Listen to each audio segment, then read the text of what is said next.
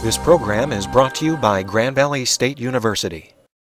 Thank you, everyone, for coming this evening. I will speak for the panelists when I say we welcome you here, and we're very happy that everybody was able to make it tonight in this, what is to us, cold weather. I have the honor of both introducing our panelists for the evening as well as moderating the discussion that I believe will be really stimulating and interesting. We have a wealth of perspectives from these three folks that sit on the stage with me, and so I would like to get this started. I will introduce to you first Mr. Michael Tanner, who heads research on healthcare reform and social welfare policy and Social Security for the Cato Institute in Washington, D.C. Under Mr. Tanner's direction, Cato launched the Project on Social Security Choice, which is widely considered the leading impetus for transforming the soon-to-be bankrupt system into a private savings program.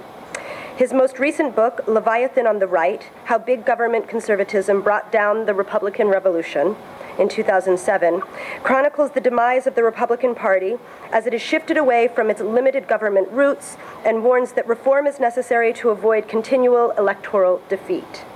Mr. Tanner's writings have appeared in the New York Times, Washington Post, Los Angeles Times, Wall Street Journal, and USA Today. He also appears regularly on network and cable news programs. Before joining Cato in 1993, Tanner served as Director of Research of the Georgia Public Policy Foundation and its Legislative Director for the American Legislative Exchange Council. Please help me in welcoming him.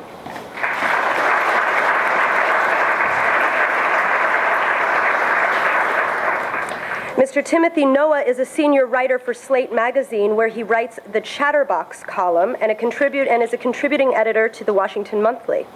He was previously an assistant managing editor at U.S. News and World Report, a Washington reporter for the Wall Street Journal, a staff writer at the New Republic, and a congressional correspondent for Newsweek.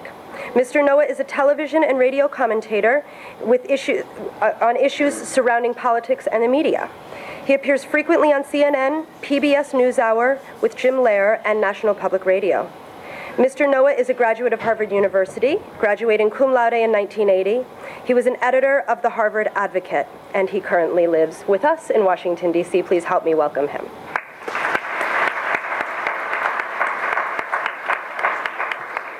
And last but certainly not least, Mr. Thomas Miller is currently a resident fellow for healthcare policy and regulation at the American Enterprise Institute in Washington, D.C. Prior to joining AEI, Mr. Miller was a senior health economist for the Joint Economic Committee. A lawyer by training and a former journalist, Mr. Miller has worked on issues ranging from Medicare prescription drug benefits to medical savings accounts. While at the Joint Economic Committee, he worked on Social Security reform legislation and organized a number of hearings that focused on reforms in private healthcare markets. His articles and political commentary have appeared in publications from the Council on Foreign Relations, Medical Progress Today, and the National Review. Mr. Miller is a graduate of Duke Law School and did undergraduate work at New York University. Please help me in welcoming him warmly.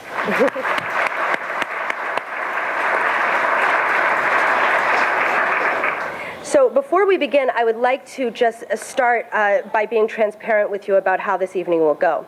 The first question will be posed, and each respondent and panelist will have 10 minutes to respond to that question. We will then take on the next question, where each respondent will have 10 minutes, and then there will be 5 minutes of rebuttal, and we will follow that with 30 minutes of Q&A from all of you. So get your pens ready and get ready to be engaged. The first question that we're going to pose for each of you, and we're going to do it in the order in which I introduced you, is what should the proper role of government be in healthcare? Meaning, what should be the balance between free market regulation and regulation in healthcare? And I'm going to start with Mr. Tanner.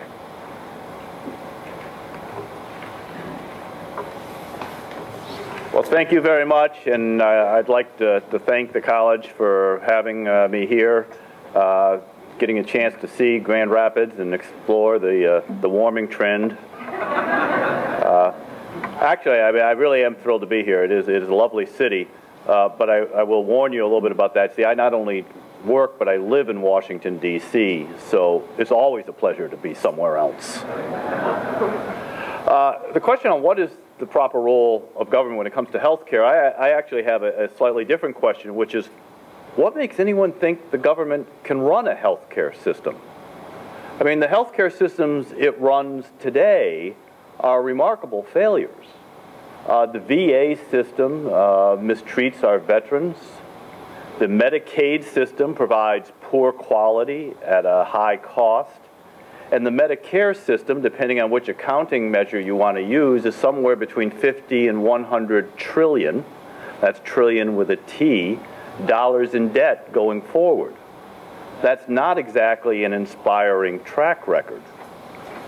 But I would also suggest that if you look at the problems that are facing the U.S. healthcare system, and we have some very significant problems facing our system, that the vast majority, if not all of them, are actually caused by the government. Take, for example, the number of people without health insurance. What is the largest reason why people become uninsured? Well, it's because they lose their jobs. And when you lose your job under our system, you lose your health insurance. Because in this country, we tie health insurance to employment. Now, when you think about it, what sense does that really make? You know, you don't get your homeowner's insurance at work. Your boss doesn't pick out your auto insurance for you. You don't generally get your life insurance on your job.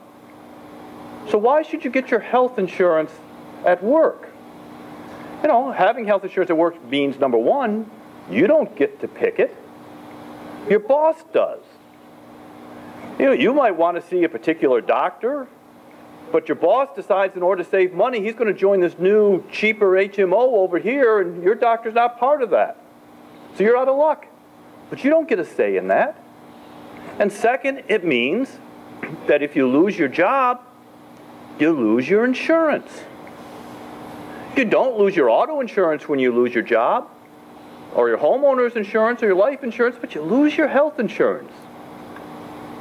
Why would we come up with a system like that?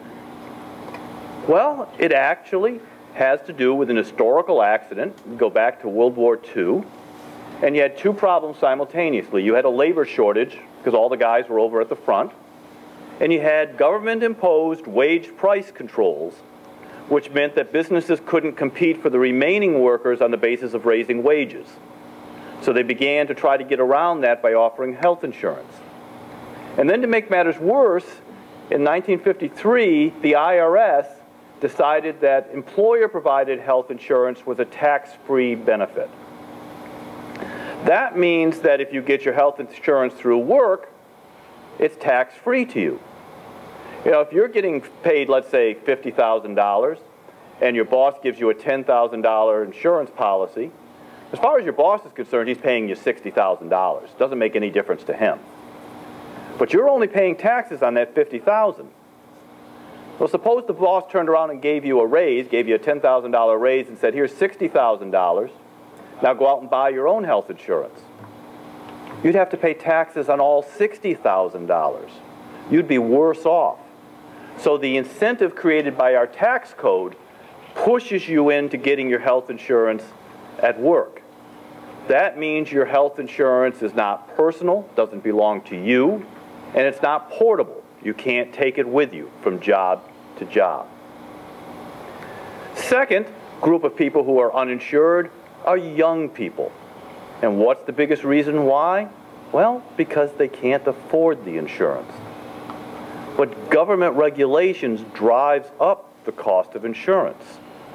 According to a study out of Duke University, government regulations add as much as $168 billion every year to the cost of insurance.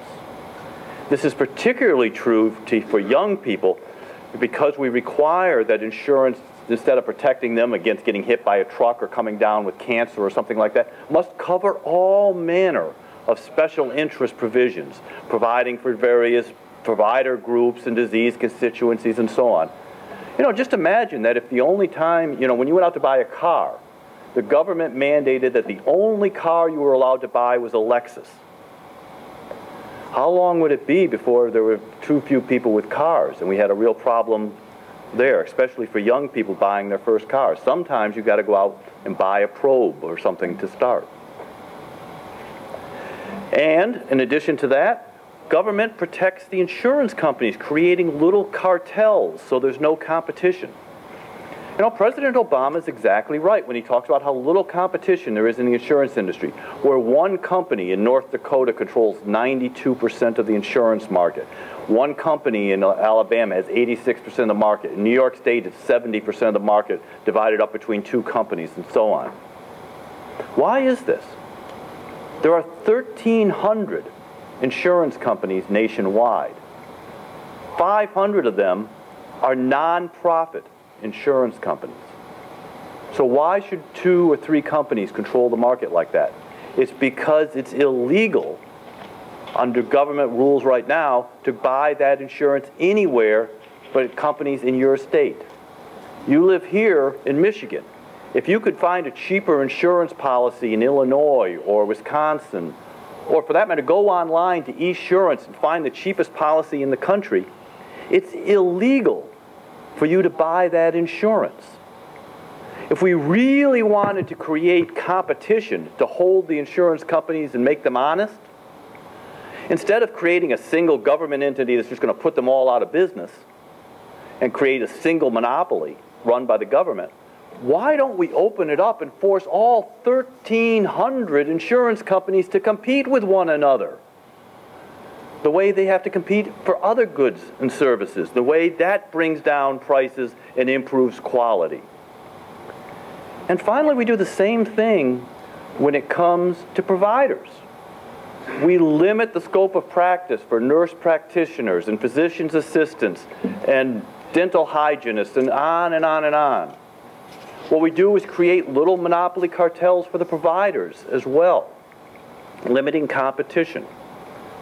You know, if you look to other areas of the economy, you can see what free markets do. Take computers. Now, none of you will remember this, but once upon a time, computers cost $100,000 and more, and they were as big as a house. You know, today they're $9.95 and you have one in your cell phone. Why? It wasn't because the government somehow created a new giant government-run computer industry to compete with Microsoft. And it wasn't because we put a whole lot of new regulations and price controls and things like that on computers. It was because competition drove down costs and improved quality. That's what markets do. On the other hand, government doesn't respond to individuals or market preferences. They don't even know what market preferences are. They don't have a clue what the average American really wants. They respond to the special interests and the lobbyists and the people in Washington who can get their ear, which is why the healthcare systems they've developed don't work. You know, I've done a lot of studies of healthcare systems around the world. And I can tell you there are some countries where healthcare works pretty well. And there are other countries where it doesn't. But I can tell you almost universally that those countries that work the best are those that have incorporated market mechanisms in their healthcare systems. And those that work the worst are those with government command and control, centralized, bureaucratic, government-run healthcare systems. Thank you all very much. Appreciate it.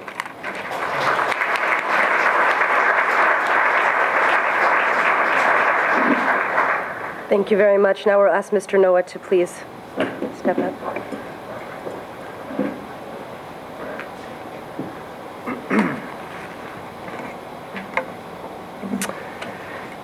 What should the government's proper role be in healthcare? You're getting a journalist's perspective rather than an academic's. But I think the government should assume a strong role in healthcare. One route is what's called single payer, where the government provides health insurance to all. That's the Canadian system. Another route is strict regulation of insurers, That's how they do it in France and Germany. The health care reform bill currently before Congress conforms to neither model. Opponents of the bill say it will lead to one or the other. I say we should be so lucky. At best, it's a tiny step in the direction of option 2, strict regulation. But in the strict regulation model, other countries typically require health insurers to provide basic coverage on a non-profit basis. No one's talking about that here. Why do I think government should take such a strong role? Why not leave it to free enterprise? Well, free enterprise is great. Capitalism is the greatest method ever devised for creating wealth. God bless it. But it can't do everything. And one thing it does especially badly is to provide health care to everyone who needs it. In fact, capitalism's very efficiency, which is a blessing in so many ways, is a hindrance when it comes to the distribution of health care. That's because it has an inherent bias toward making sick people pay for their own treatment. Health insurance is supposed to make everybody pay more or less equally. The risk of having to pay for doctors and hospital visits is supposed to be shared. But the market works to undermine that. The people least likely to get sick, including young people, buy cheap health insurance policies or no health insurance policies at all. That means the people most likely to get sick, including older people, are overrepresented in the standard policies. To pay for their medical treatment, the insurer must raise premiums, but that drives away even more of the customers who are least likely to get sick, which compels the insurer to raise premiums still higher. Experts call this adverse selection. The very real result is that a lot of people end up with no health insurance at all. That's about 45 million people in the United States. About 20% of these folks are immigrants, many of them illegal immigrants, but most are American citizens. We're not talking about people on welfare. If you're on welfare, there's a government program, Medicaid, that provides health insurance. Not great health insurance, but it's something.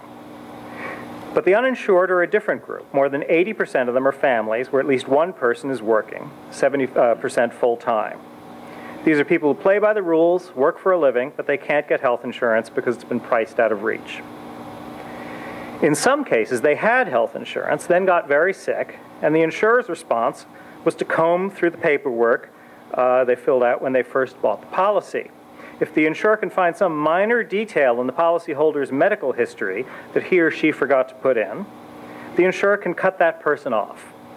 Robin Beaton, a retired nurse in Texas, was rescinded 2 years ago by Blue Cross and Blue Shield after she was diagnosed with an aggressive form of breast cancer. Blue Cross said this was because she had neglected to state on her forms that she had been treated previously for acne. This is standard practice. It's called rescission. It's perfectly legal, and insurers have said that as long as the government lets them do it, they'll keep doing it. That's the magic of the marketplace. What do these uninsured people do? They stay away from doctors until they get sick, really sick. Then they show up at emergency rooms. There's a myth out there that the nation's emergency rooms provide adequate socialized medicine to the uninsured. So what's the problem, a lot of people say? Well, there are 3 problems. The first problem is that ignoring your symptoms until you get really sick is not a good way to stay healthy. If you've got something serious, your disease has had a chance to worsen. The second problem is that while it's true emergency rooms usually take all comers, it's not true that they do it free of charge. They send you a bill, rarely for less than $1,000, more often several thousand. The rates are actually higher for the uninsured than they are for insured patients because insurance companies get a volume discount. The hospitals hire collection agencies. Anyone they can get money out of, they get the money. The third problem is that to the extent emergency rooms can't collect the money, they run up a lot of expenses. To cover them, they jack up prices on everybody else. Even if you have health insurance, your problems aren't necessarily over because policies have caps on spending or shift costs to policyholders in other ways. 62% of bankruptcies in the U.S. were linked to medical spending, according to a 2007 study published in the American Journal of Medicine. Of these, nearly 80% were for people who had health insurance. Their average out-of-pocket expenses were $18,000. The uninsured average out-of-pocket expenses were nearly $27,000. But to those who say, let the market fix this, I say, the market had its chance. Can the federal government handle this task? It already handles a little less than half through Medicare, Medicaid, the Veterans Administration, and a few other programs. These programs have their difficulties, but they all manage to keep costs below the level found in the private sector, and most of them provide better coverage. Ask your grandmother if she'd like to stop receiving Medicare. Medicaid is too stingy, mainly because of the stigma attached to its low-income recipients. But the Veterans Administration is a socialist paradise. Government provides not just the insurance, but the doctors and hospitals too, and economists have found the VA's quality of care markedly superior to that in the private sector. This is one of the great untold stories in the healthcare debate. People don't want to hear it. You can read about it in a book by Philip Longman called Best Care Anywhere. Full disclosure, I wrote the introduction. We live in the richest country in the world with an economy unmatched when it comes to creating wealth. But when we spend that wealth on healthcare, the result is waste, poor access, and lower life expectancy than in Canada, France, England, Spain, or Japan. It's time to recognize that the free market doesn't know how to provide all Americans decent access to healthcare.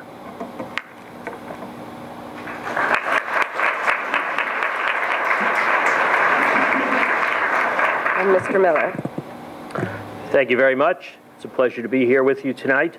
My remarks will conclude what I would say is more of the theoretical approach to the discussion of health care. And we need to remember that we're talking about the role of government in health care, not just in health insurance, not even just in health care. What we really should think about are what's the priorities, what's the role of the government in what we should care about, which is your better health or maintaining it. So we sometimes overemphasize the health insurance side to the exclusion of the more important ones. We're always going to be somewhere in the middle of a continuum. We're never going to, in our country, be at either extreme. A single payer is dreamed of by some, a much freer, not a completely free market, as hoped for by others. The equilibrium drifts towards some type of hybrid, but it's always less fuel efficient. Our politics tends to favor the outward appearance of privately owned and operated health care, but still kept pretty tightly tethered to political rules and limits. Almost, if you will, in the insurance sense, a captive insurer. The role is to take the blame and allow for plausible deniability regarding what would otherwise be the blame for full public and political control. What the latest legislation was threatening to produce was closer to the regulated utility model, or as some in the private sector prefer, profit-side capitalism and loss-side socialism. We're already well out of balance in finding where we need to be on this continuum. The actual spending breakdown, it's moving a little bit with the latest numbers. It's not quite a 50-50 split explicitly between what's paid for publicly and what's paid for privately. But if you look at the long-term trends, it's definitely moving toward the public side. The recent legislation would have pushed it further, at least to the 55% level within the near term, and even more when you include the tax subsidies we spend publicly for private health care. It's going to grow greater in the direction of more public control, just due to the aging of the population, with the programs that serve that population, the Medicare drug benefit expansion, the expansions of Medicaid already underway, more hoped for, and the erosion of supplemental health care for retirees. There's additional influence of the public sector through regulation, and its role as a more dominant payer, which sets most of the trends for what other players are going to do in the healthcare field.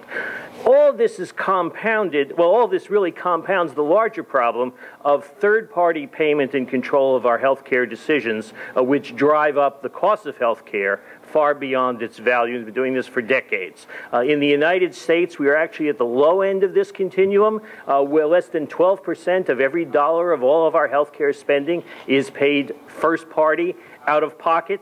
You can compare us to other countries around the world. We are well below the average of the major industrialized countries in the Organization of Economic and Cooperating, actually I should say OECD, I want to do the shorthand thing there. But the only ones below us are France, as good, we always count on them, Netherlands and Luxembourg. Belgium dropped out of the Benelux, Ireland and the UK. Many of the other countries we think have socialized systems are actually above us, Germany, Canada, Japan, 21 other countries overall above the U.S. on that group of 27. So we're at the low end of that. Now, when we think about turning over the keys to the healthcare car to the government, we need to first ask a question. Is the government going to be a competitor with others or more of a predator? We can presume, but find out it's not true that the government is going to be an honest broker or overseer when it begins to combine the multiple roles of regulator, purchaser, and operator in the same body, and then further has monopoly control over all the others who are nominally their competitors. We often talk in theory about market failure. We need to look more closely at government failure in practice. The government as it acts rather than as we imagine. Just as there's no such thing as perfect competition, there's no such thing as perfect public decision makers. The temptation, of course, is always to compound one mistake with another, to reach further, to perfect what is not imperfectible in these areas, and go well beyond what's needed to what actually instead is the primary goal, transferring power and control. This leads us into a mixed web, as we saw in the recent legislation, of health insurance exchanges needing subsidies, which leads to price limits, to mandates, to benefits promises, each one boosting the other one further and further up that spiral. But what it's really about is, let's shave off the edges and force this into some type of uniformity, not for the benefit of consumers and patients, but actually for the convenience of politicians and regulators. So what you don't want to do is replace one less powerful monopoly in portions of our healthcare system, insurers and providers, with an even more powerful one, which is accountable ultimately to no one, the centralized government. The backroom deals that were complained about, we saw recently, they really reflect the problem that the stakes are getting too high in what we say is essential for us to do in healthcare. We're trying to settle and centralize too much through political means. These political markets don't clear and adjust as quickly and frequently as economic ones, and putting this into the mix of the modern entitlement state makes whatever is done as a unbounded promise an extremely brittle one that remains hard to re-examine later. So what we don't want to do is have the government as the main card dealer in a casino in which you're not sure what healthcare you're going to get until you've worked it through the political process. You don't want to further obscure the real from the contrived, contorted, and distorted in the healthcare prices and decisions you're facing. Government should be a more reliable partner, not destabilizing with constantly shifting policies or badly executed ones. We can't really, through the government, pretend to pay everyone else's bill, or no one is actually coming out ahead in the transaction, and it's causing a lot of extra costs along the way. Every dollar that we have to raise to spend through political and public means leads to additional losses in terms of our net welfare, because it's more costly than simply the cost of that dollar being spent. It's essential not to jeopardize the foundations and incentives of our economic growth, which that process tends to do. Well, that's a negative view. Let's talk about a positive view, because I can give you a positive view and a proper role for government in health care.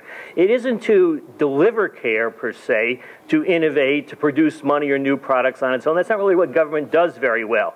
But it can ensure that promises are honored, contracts are enforced, and mechanisms are set up to resolve disputes peacefully and effectively. And it can provide an essential infrastructure of information and help bring together stakeholders, gather and aggregate data, set up some weights and measures so you know what's going on in healthcare, and do some basic research before it's applied more effectively in more narrow channels.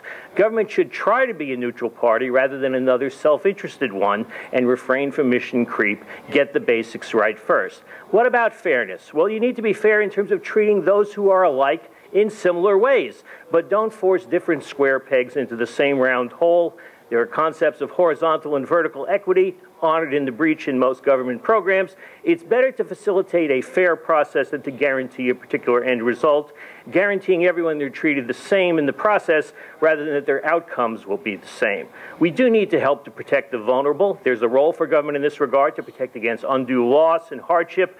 The points beyond which market signals just don't mean very much because people have been pounded too hard and can't pay attention to them anymore. Some caps on catastrophic losses, not discretionary ones, to limit cost exposure and ensure the delivery of a socially acceptable minimum standard of care, but remember that one man's ceiling may not be another man's floor. We need to allow markets to do what they do best, but not leave the tail of the distribution behind. There are ways to do this within the current insurance market, which deals with the small problem rather than the large problem. And in spending other people's money, government needs to follow its fiduciary duty to protect the interests of those taxpayers and the people who earned the money originally and increase the value of what we're spending that on. So certainly we're going to always have a current Medicare and Medicaid program for better or for worse. It's important that we don't waste the money terribly while we're doing things imperfectly. There's an obligation to taxpayers to get better results. And certainly government can help everyone begin to optimize at least the marginal values of the last dollar they spend or someone spends on their behalf, help people find their own balance, setting on their own place on the continuum of where they are on choices, and allow them to find their spot in terms of how much autonomy or dependency they wish to dial up for themselves, not treating people as guinea pigs or lab rats, nor perfectly idealized decision makers, but unlock what we're currently doing rather than lock up even more. Find a balance to help make choices and responsibilities for them more transparent, insist on accountability by all payers. So to wrap up, health markets do need to become more value maximizing, accountable, dynamic, consumer-centered, consensual, equitable, and sustainable. We're not there yet, and it's not perfect in that regard, but we're more likely to get in that direction by having people given the ability to vote with their wallets on many occasions rather than once every generation or two at the ballot. More frequent, smaller adjustments and direct feedback will get us more of what we wish to have. Thank you.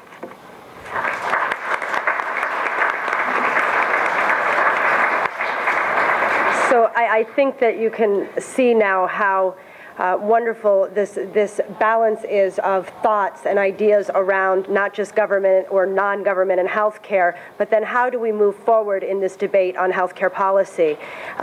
One of the things that was brought up by Mr. Miller that I want to, for the students in the audience, make clear is that this debate is about healthcare insurance. We talked a little bit about this today for those who were at the talk today, but that this debate is about providing access to healthcare. This debate may be less about quality of care, maybe less about what we're calling social determinants, but is more focused on this idea of access to health care. With that in mind, I'm going to actually ask Mr. Miller to take on this next question, which is based on actually a quote that he had recently in a blog that said, "Trying to do less in Washington would accomplish more everywhere else." And I liked the idea of that quote and wanted him to expound on that a little bit in question 2, which is why or why won't the health care reform bill, as we know it today, improve health care in America? Remembering that this is a bill about access, potentially not about quality of care, but may have some implications for quality of care. So I'll ask Mr. Miller first to take that on, if you will. You should never say something that sounds good without then expecting people to elaborate on it. But basically, you know, to deal with that end of the question and the larger trappings of the bill, we have overloaded the circuit breakers of our political system in this last year of exercise. You can imagine that all things can be worked out if you just write another 100 pages in a piece of legislation and then wait for the regulations to come. But it turns out that what really matters in our healthcare system is not who wins or loses marginally in getting a few more dollars or a few less. It's our people out in the population living healthier lives than they did before. How can we assist them in that regard? How can they be incentivized to do it? Because if those more demands come into the system system will deliver a more expensive, less perfect result. And how are the many wonderful healthcare providers, physicians and others, treating them more effectively so they do it right the first time, with less complications, with fewer additional intensive services? If we can't solve those two problems, which this legislation did very little to have to say about, other than how to move the financing around, we're missing the boat. You can move the financing around to some degree, but it basically is making the rubble bounce in terms of the underlying problem. Let me kind of take the quick thumbnail on what we basically were getting out of what seems to be, thankfully, parked on the sidelines for a moment. I have to digress for just a moment. I do appreciate what the President was able to accomplish. It's a unique triple header. He's been able to leave Republicans united, Democrats divided, and independents disaffected. That's hard to accomplish all in one single fell swoop. You've got the voters of Massachusetts asking for help and relief from a Republican candidate. These are, remarkable steps. The line is not lying down with the lamb, but we're getting close to that. There was actually an opinion poll, the Pew Research Center for January. I was stunned to actually see that this legislative process accomplished this result.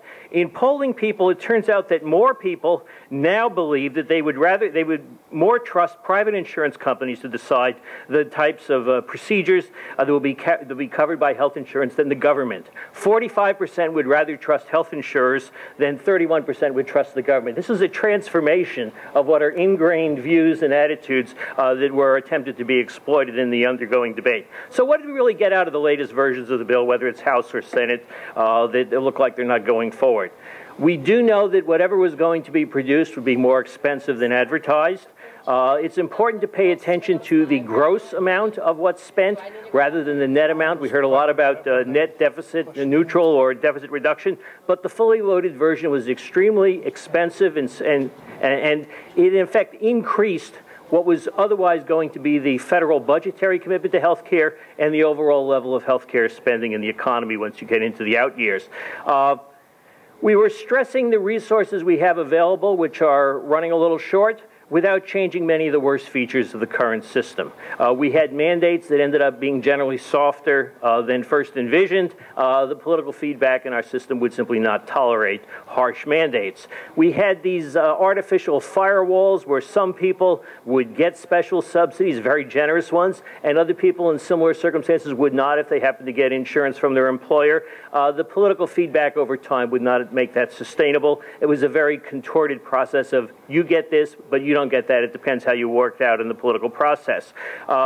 We had a version of the public plan which is much lighter than the original one. We were going to do it by other means through regulation and surrogates following political signals. What this really did was it threatened to lock up almost a wide range of the most significant healthcare decisions we make so that they all had to be run through politics, and we would be arguing about healthcare through politics on a 24/7, 365 basis. One way or the other, if you wanted to get something done in healthcare, you'd have to go through more political toll gates to get permission and struggle for marginal advantage. This was all about the politics of political dependency, trying to divert citizens from the inadequacies of what was being produced by political means by then demonizing other targets, our favorite ones, of course, being insurers, but now we're going after bankers. And of course, this was such a complex matter that, like that Christmas toy that you're getting for your children, it came with a big sticker, even if the legislation was produced, which would say, some assembly is required. The entire thing was administratively unworkable. Now, without even more explicit price controls, more directly to nominally drive down the prices of some of these items, we were left with two primary cost-saving devices, a Cadillac tax and a Medicare commission, once called the IMAC, which was kind of a rationing app. The Cadillac tax was never really driven by efficiency reasons. It was much more our cost constraints. It was just one other place to grab some revenue and do it in a particularly contorted way. It also highlighted the randomness who wins and loses when the dealing was done, where it turns out that some folks paid it, other folks didn't, and for some folks, such as unions, they were willing to settle on an agreement which said that they would be exempted from the tax until perpetuity or forever, whichever came earlier.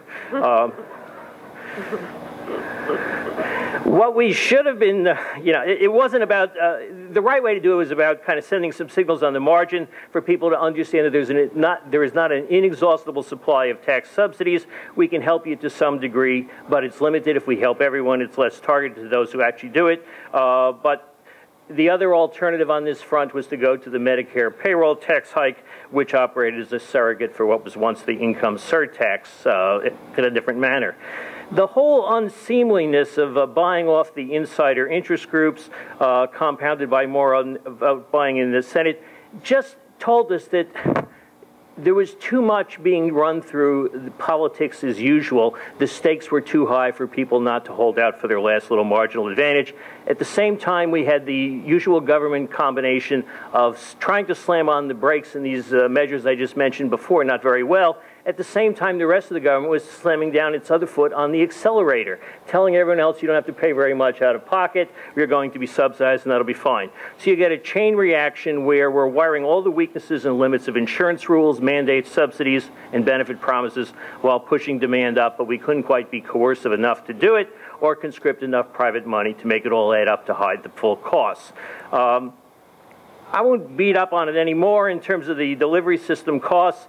the bottom line is we would have been willing to take a free lunch, but this wasn't one. And it was a prescription we couldn't swallow. So meanwhile, everybody sat on the sidelines while watching a food fight within the Democratic caucus. Remember, though, and in another round of this in the rebuttal, I'll talk about a positive approach to this. The next once-in-a-lifetime opportunity will come again, probably as early as next year. Thank you.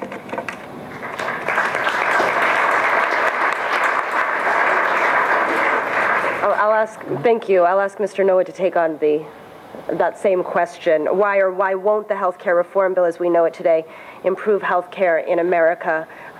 Obviously considering quality, access, and cost in your response. Thank you.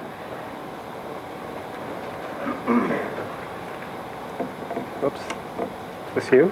I'm in some danger of reading your talking points. I was working on it. I think it's fair to say that none of us loves this bill. It's not a lovable bill. It is a bill that I believe should be passed, or perhaps I should say should have been passed, since the bill is in very poor health at the moment. I was joking earlier that maybe this whole talk should have been sponsored by the history department.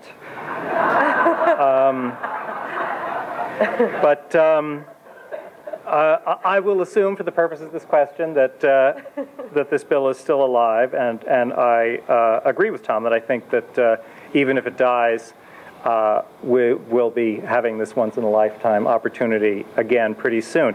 Partly because this bill, there's one very important difference between 2010 and 1994, when Hillary Care went down. This time, industry, for the most part, wants this bill.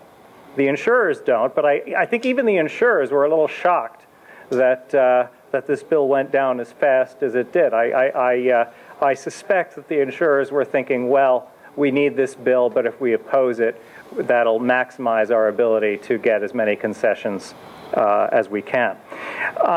So as I said, there's a lot to find fault with in the health reform bill, but the bottom line is that it will extend health insurance to somewhere between 31 to 36 million of the 45 million uninsured, according to the nonpartisan Congressional Budget Office. That is where about 90% of my argument begins and ends. This bill should become law because if it does nothing else, it will extend health insurance to a lot of people who desperately need it.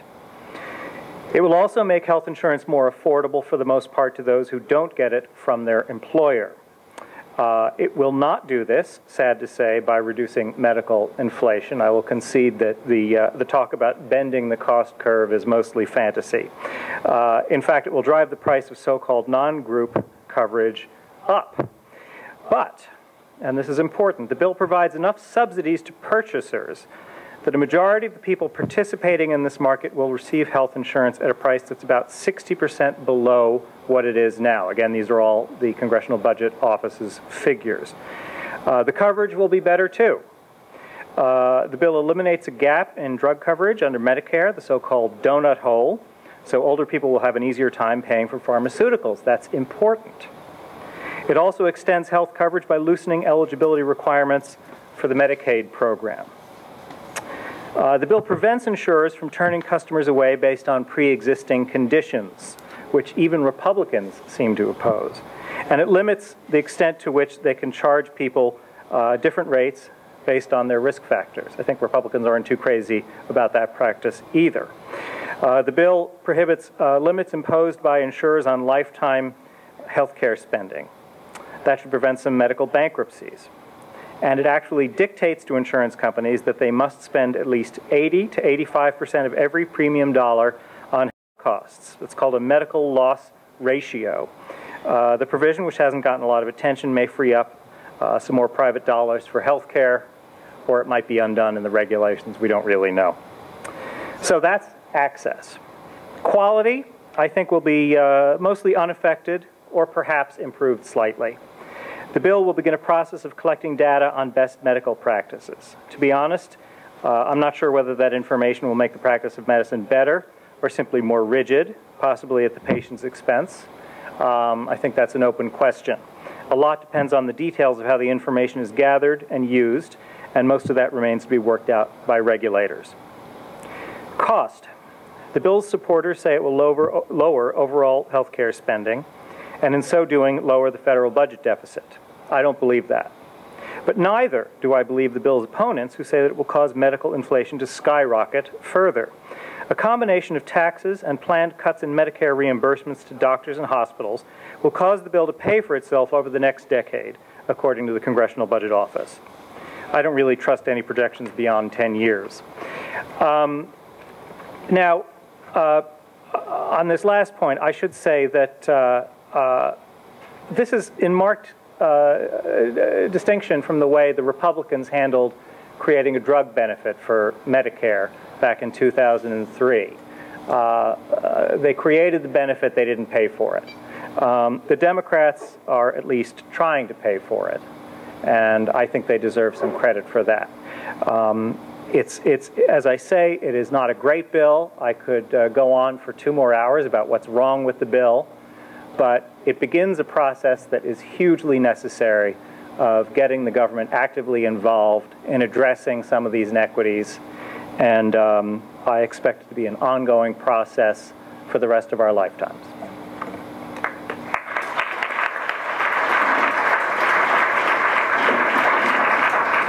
And Mr. Tanner, I've asked that you take the question about why or why not on health care reform and affecting both quality, access, and cost, all three.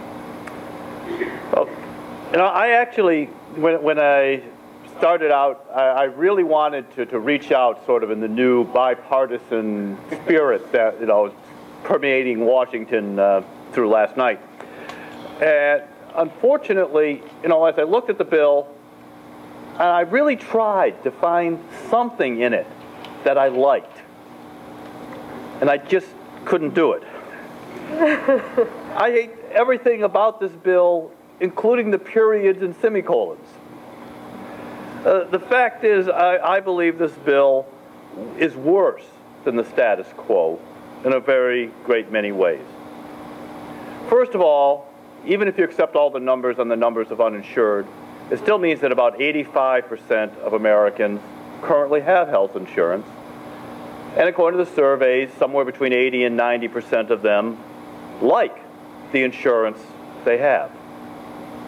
So under this bill, could you, as the president repeatedly says, if you have health insurance today and you like it, could you keep it? And the answer is pretty clearly, no, you couldn't. And the reason for this is, there's several reasons actually. One is that the bill contains an insurance mandate. It actually contains both an individual mandate and an employer mandate. And the individual mandate is a requirement that everyone must buy health insurance. If you don't get it at work, you still have to go out and buy a policy on your own. And the employer mandate is a requirement that businesses must provide their workers with insurance. But if the government's going to mandate insurance, it then has to define what is insurance. I mean, my policy with the $1 million deductible probably doesn't qualify. So these bills spell out exactly what has to be in insurance for it to qualify under the mandate. And they do this at great length. And there's all sorts of benefits that are required to be in there because all the special interests rushed to Washington and demanded that they be included. So you get everything, you know, you get the mental health benefits and drug and alcohol rehabilitation and dental care and vision care, and it goes on and on and on. And if that wasn't even enough, the bill's actually then create a commission headed by the Surgeon General who will come up with additional benefits that have to be included in the insurance. So what happens if you have insurance today that you like, but it doesn't have all these benefits that you're now required to have? Well, you will have to give up the policy you have now and buy the new policy, even if it has benefits you don't want, even if the new policy is more expensive, or even if some of those benefits you're morally opposed to. Second, this bill is going to cost a lot. You know, they give you the number of about $900 billion or so. you remember when 900 billion was actually a lot of money? You know, now it's sort of a rounding error in the latest bailout. But those numbers are hugely misleading. For example, one of the things they do is they assume, in order to get that 900 billion, they assume that next year Medicare will be cut by 23%. And then they simultaneously introduced a separate bill repealing that 23% cut. And they said, oh, but that doesn't count against the health care bill. You know, $250 billion, that's a whole separate bill. That's over here. You know, the health care bill's $900 billion over here. You don't have to worry about that. And then what they did was they did a 10-year score.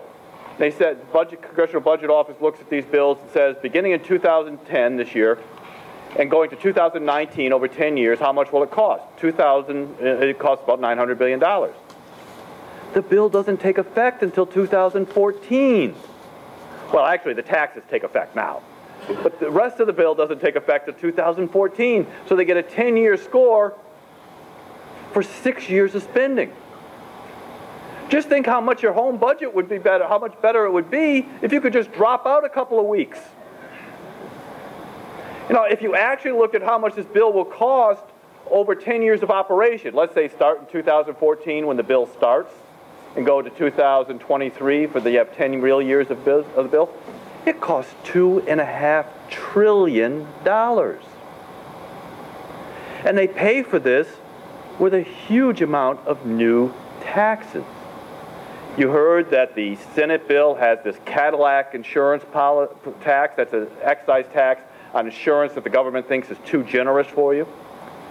What they don't tell you is that tax, which originally hit about 19%, about 1 out of every 5 people will get hit with that tax originally. But that tax is only indexed to regular inflation, not medical inflation, which is even hot, which runs faster than regular inflation.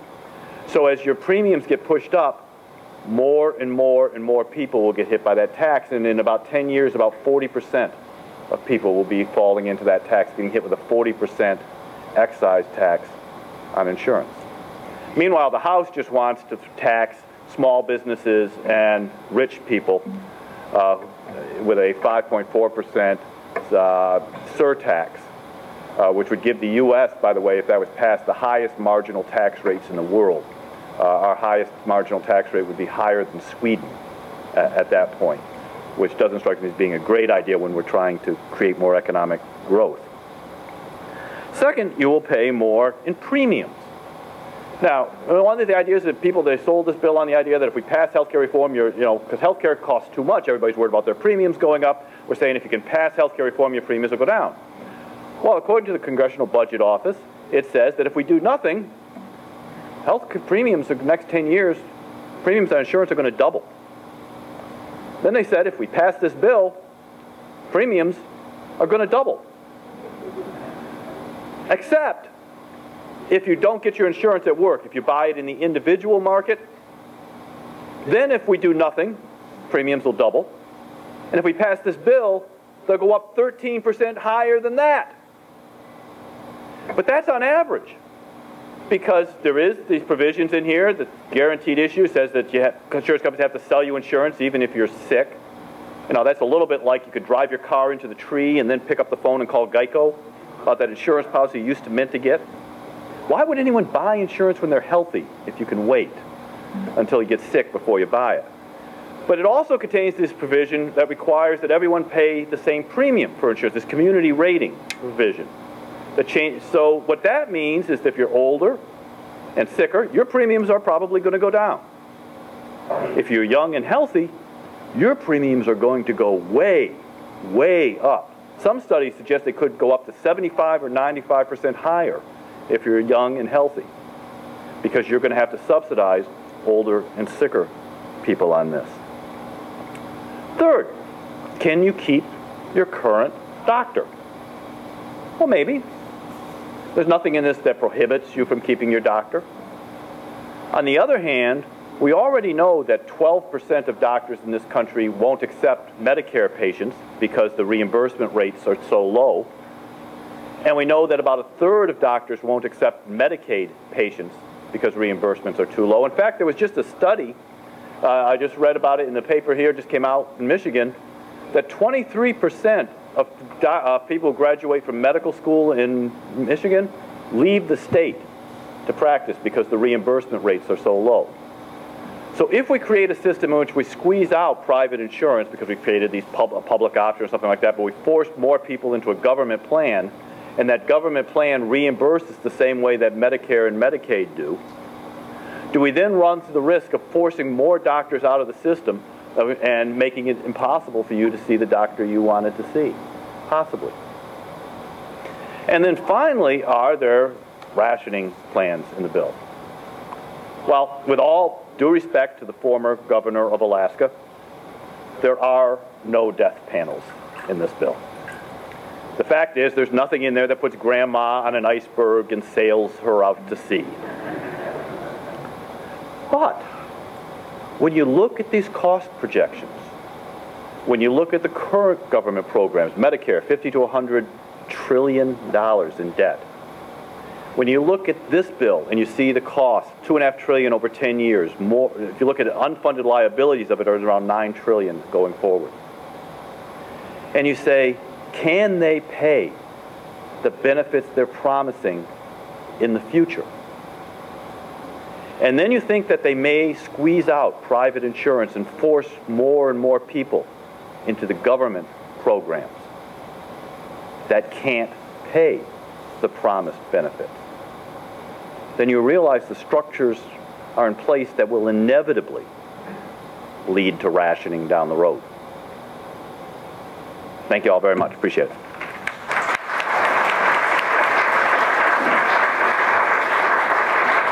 So we are now in the time of rebuttals, and I would like everyone to have 5 minutes to rebut what anyone said, but I think that there are many in this audience who really want to know about this individual mandate question and employer mandate question. So I would ask in your rebuttal if you might take on what Mr. Tanner described about whether individual mandates will preclude individuals from keeping their insurance and or their doctors, of course adding in whatever you wish. And I would ask to start with Mr. Miller. Okay. I mean, the individual mandate is not really a mandate to get anything. It's basically a penalty, a financial penalty on people who don't do something.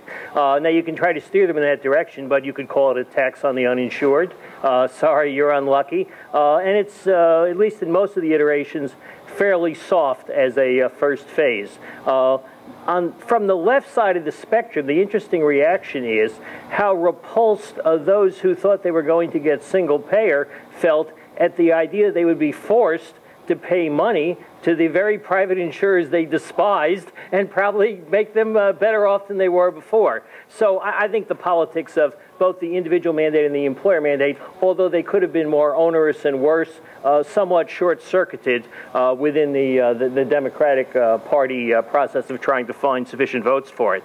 I have kind of two broad takeaway points before I rebut myself on being too negative about the legislative process. One is more of a clinical reaction, and the other is more of a pop cultural one.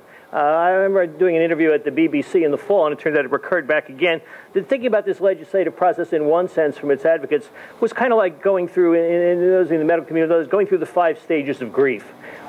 We saw the original denial, then some anger. It bounced back and forth. We're kind of right now at about the bargaining stage on its way to depression, but we're a little short thus far of final acceptance. But we're going to get there and move on to a better day ahead. On the pop cultural front, as we see that, is it dead yet? You know, zombie films have had a real comeback in the pop culture. Zombieland was wonderful, but I like to go back to Night of the Living Dead, the original classic version in the black and whites, where if you remember the actual nature of the zombies are, not only do they rise up and feed on human flesh, but they are brain dead. But the only way to really kill them off, even though they're brain dead, is you have to actually knock out their brains.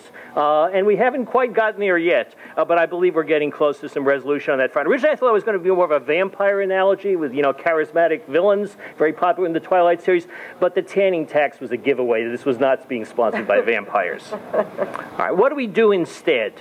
The first recommendation is not dive right back into the dog pile immediately. Clean yourself off.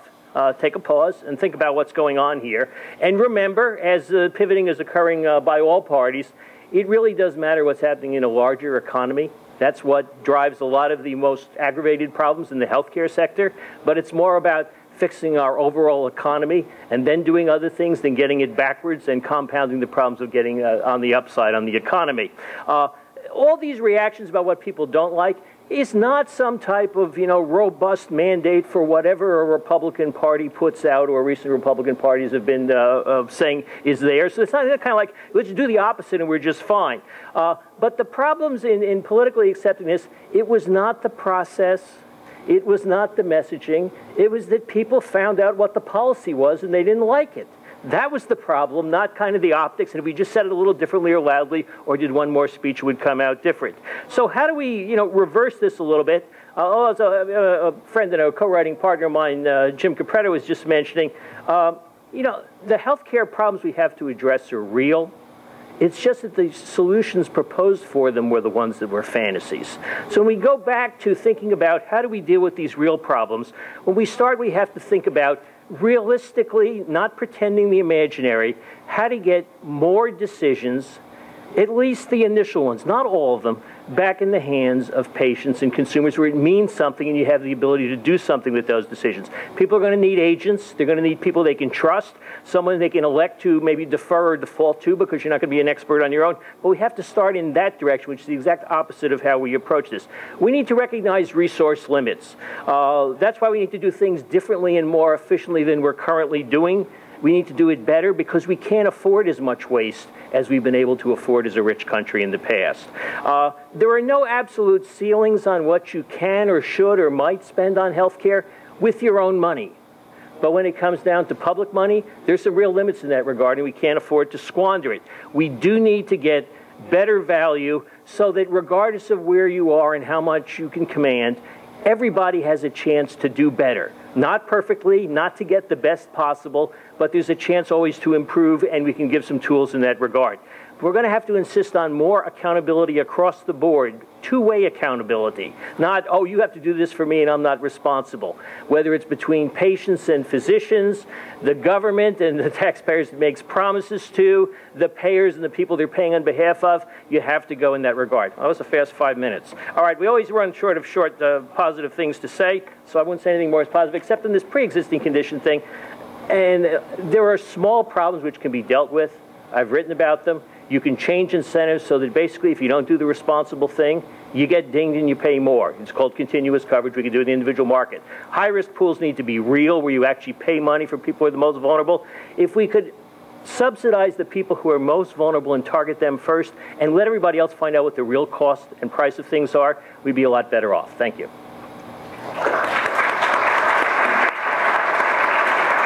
Mr. Noah, ask for your rebuttal, please.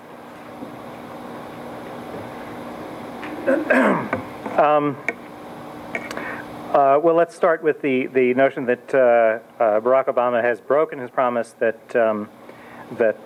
if you like the insurance you've got, you can keep it. The bill really doesn't do anything actively to end that status quo. The problem is that the status quo is in danger no matter what happens, as Obama himself has explained more than once. We're seeing an erosion of employer-based health insurance in this country now. I think over the last decade, something like we've seen about a sort of 7% reduction in the percentage of people who get employer-based coverage. Employers are getting out of this business, even with a substantial tax exclusion for health benefits. Employers are saying, it's still too expensive.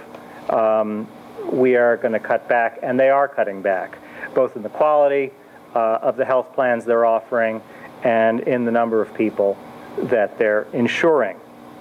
So this notion that you can sort of freeze this moment of time and you can hang on to the health benefits that you've got today from your employer, that's just completely false. It's a fantasy. Michael was sort of talking about the standardization of insurance under the regulatory scheme in the bill, and you know, yes, I hate to break it to you, Michael, but your $1 million deductible is not going to qualify, and you know, you have a quirky taste in health insurance is all I can say. Most people wouldn't want $1 million deductible.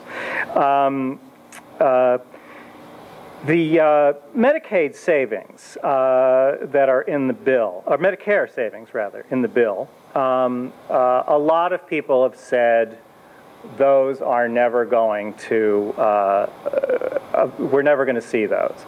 And it is true that while this was going on, Congress separately, largely for political reasons, gave doctors a buy on planned cuts in Medicare reimbursement rates. But in general, there's actually, as part of this sort of larger cynicism about government, the government actually doesn't work as badly as most people think it does. It is certainly imperfect. It certainly has lots of problems. But there is an easy cynicism about government that has become very fashionable.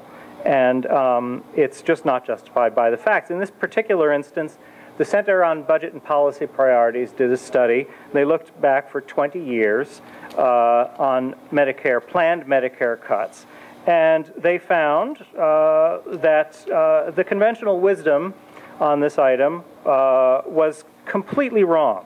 I'm looking at their data here.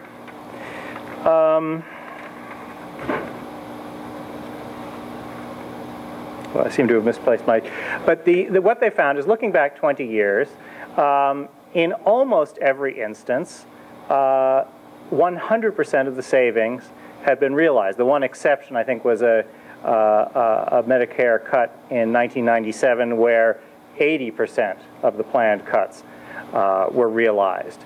So our cynicism about government's ability to impose some controls on its spending is unjustified.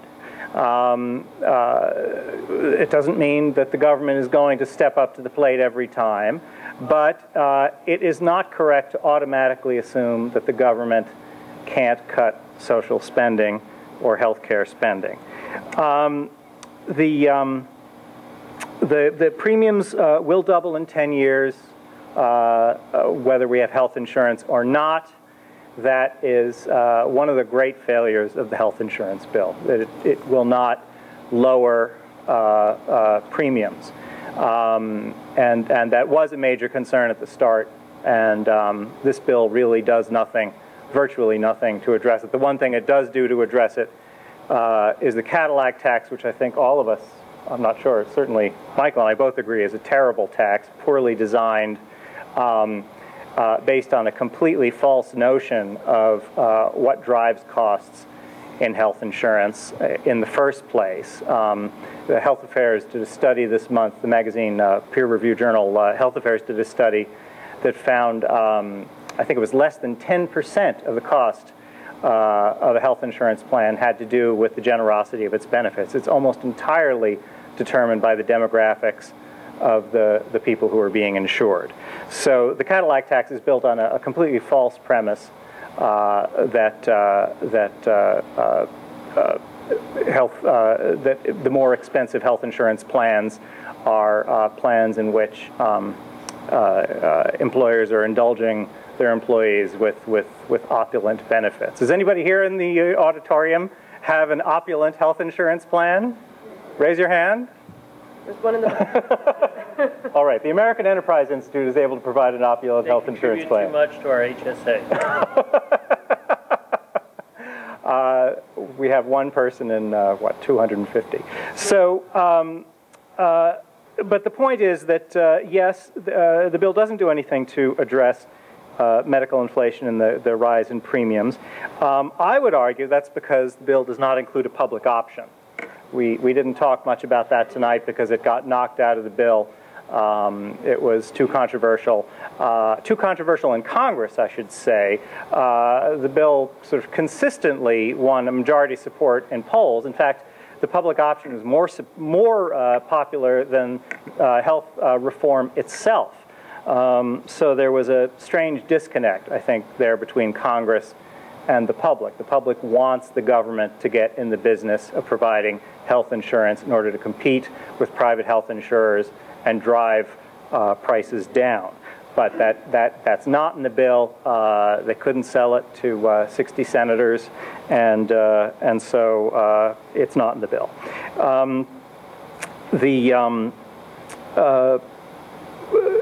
I also want to address Michael complaining that on the one hand he was saying the government can't control costs, on the other hand he was complaining that the reimbursement level in Medicare is too low, and it reminded me of the old joke, the food in this restaurant is terrible and such small portions.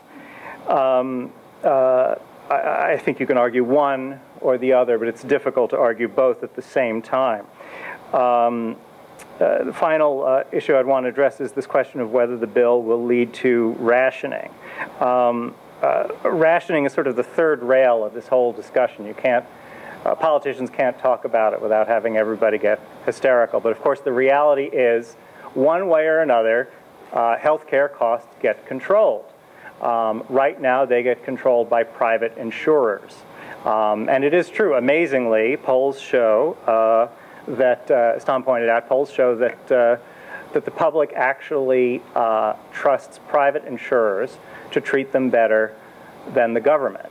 I think the public is out of its mind on this question. Certainly, speaking for myself, I trust the government better than I trust Aetna to have my best interests at heart when it comes to providing me coverage. If only because Aetna is in business to make money and to reward shareholders, whereas the government is in business to be responsive to voters. I'm a voter, and if I'm getting screwed by a government health plan, I have some recourse with the government.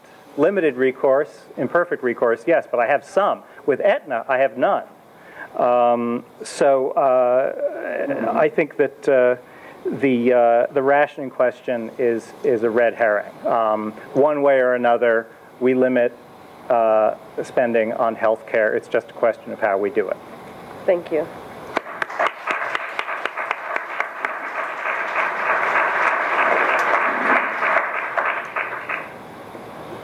Government is responsive to voters? Where? When? The reality is, you know, Aetna may be terrible, but I can fire Aetna. Haven't had much luck firing most of the folks in Washington recently. Although, who knows, that might change soon. We can hope. District of Columbia. That does say something. Second, in terms of, it's true, most people probably don't want $1 million deductible, although if Bill Gates wanted one, who cares? But a lot of people, especially if they're young and healthy, might want a fairly substantial deductible. They want to get what used to be called major medical, you know, something that protects them if they come down with cancer or they got hit by a truck. They may not want something that covers every possible checkup they get or every little thing. They may want to take the much lower premiums from getting a kind of catastrophic policy and put that money aside in the bank someplace, spend some of it on stuff, that other things that they want to spend money on, and keep some of it aside for medical needs if they have it. They couldn't under this bill. Those type of policies are basically wiped out. Health savings accounts wiped out. Flexible spending accounts limited. Those high deductible policies basically prohibited under this bill. And then finally, let me finish up with this whole question of rationing, because I actually agree. Rationing is sort of inevitable in healthcare.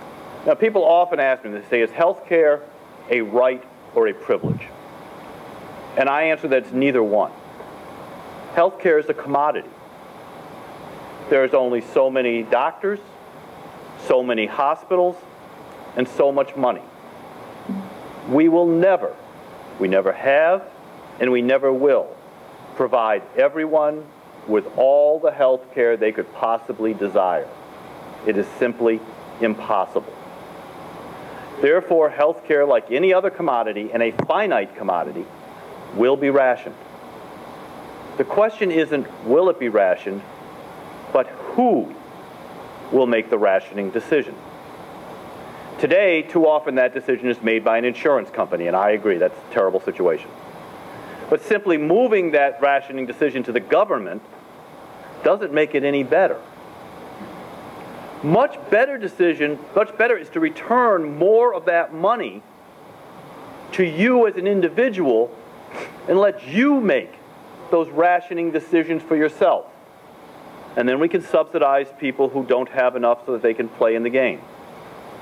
But ultimately, the value you receive for your health care is an idiosyncratic decision. It matters to you. People have different tolerances for pain. Some people want to be out of the hospital tomorrow. Some people don't care. Some people need to get back to work that afternoon. They want it in and out. Some people, they take 3 weeks off. It's fine with them. People have differing values when it comes to rationing. I'll give you a classic example that a lot of men in the audience probably have heard about or experienced. You have prostate cancer. If you go to a prostate surgeon, they'll tell you the only value is you have to cut it out. Has 100%, 20-year survival rate. You got to do it. Got to get the surgery.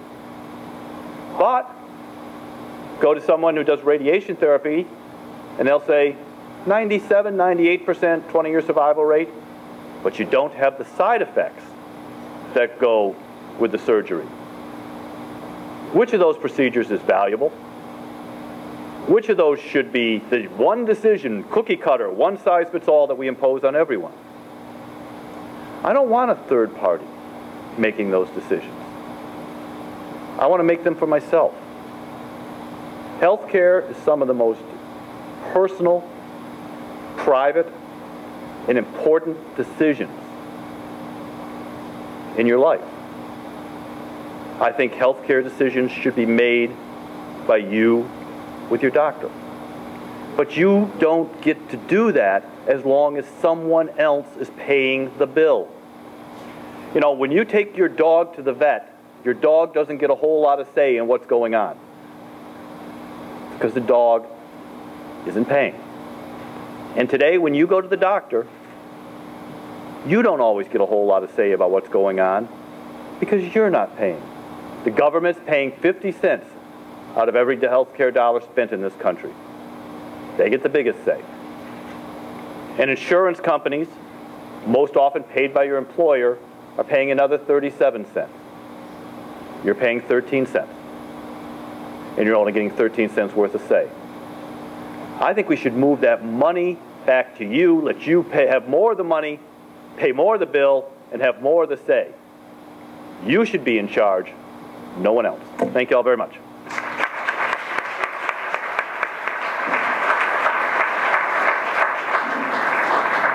So I'm going to bring it back. We have one more round of rebuttals for that past discussion, and then we're going to open it up to the audience. So I hope you audience members are ready to ask some pointed questions to our panelists here. But Mr. Miller, I'd ask that you take on the next set of rebuttals, particularly potentially responding to Mr. Tanner around this idea of rationing.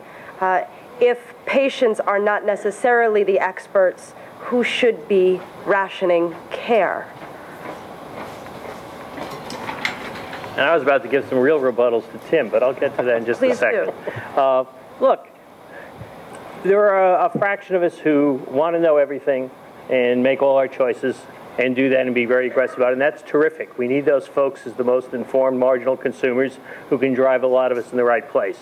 But the essential thing is to have the chance as a patient to choose who might be choosing for you, who you trust, who you will get some help from, who you rely upon.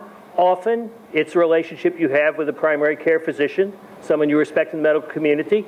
It may even be on occasion your employer or your insurer, or if you happen to be of that bent, your favorite local politician. That's okay, because we're all different in terms of where we want to say. In the same way that Mike vividly pointed out that there's not a single answer on all these dimensions for how you're going to assess this.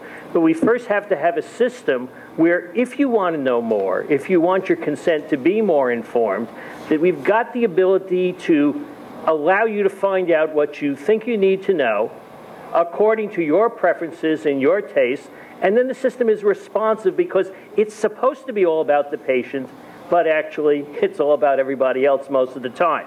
So that's amazing. I mean, and I don't like to use the word rationing. It's what the real core essentially is who's going to make the decisions as to how to allocate these resources. There are a lot of them, but who does that allocation decision?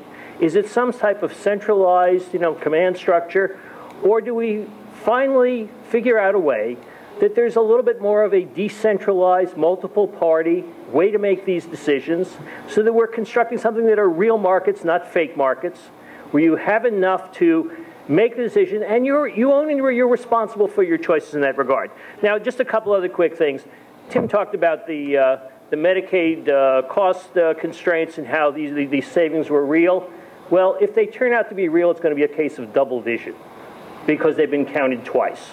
They've been counted as saving Medicare and also paying for all this entitlement. So it's a little blurry when you're seeing twice, even if they do materialize. But most of them are formulaic, automatic things. If you assume something that happened before will happen again, you can believe that. Give me a break here. Everything's been pounded on the Cadillac tax, and it's a stupid way to construct a decent idea. I've actually read these studies, and I know the methods in which they do it, because similar methods on another study I did.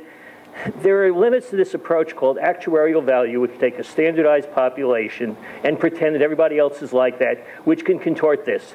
This is all about, if you did it the right way, sending signals on the margin for people who have different amounts of preference for paying if they know the real price as to what would happen. The better approach would be to abolish all of the tax subsidies and then help the people who need help in a separate means and be generous about it. But we've done it in a distorted way, and that's why we beat up on the Cadillac tax. No one is ever going to get a tax subsidy for everything they spend on health care, as much as they imagine it. It's going to be limited in any case. This is just a way to stop it from escalating further with some limits on it, but done in a very imperfect way. Thank you. Thank you.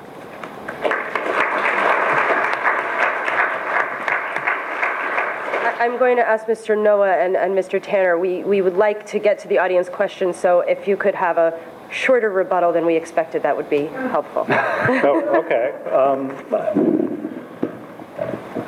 I don't have too much to add, except to point out that obviously all three of us are pandering shamelessly to a Michigan audience by attacking something called a Cadillac tax.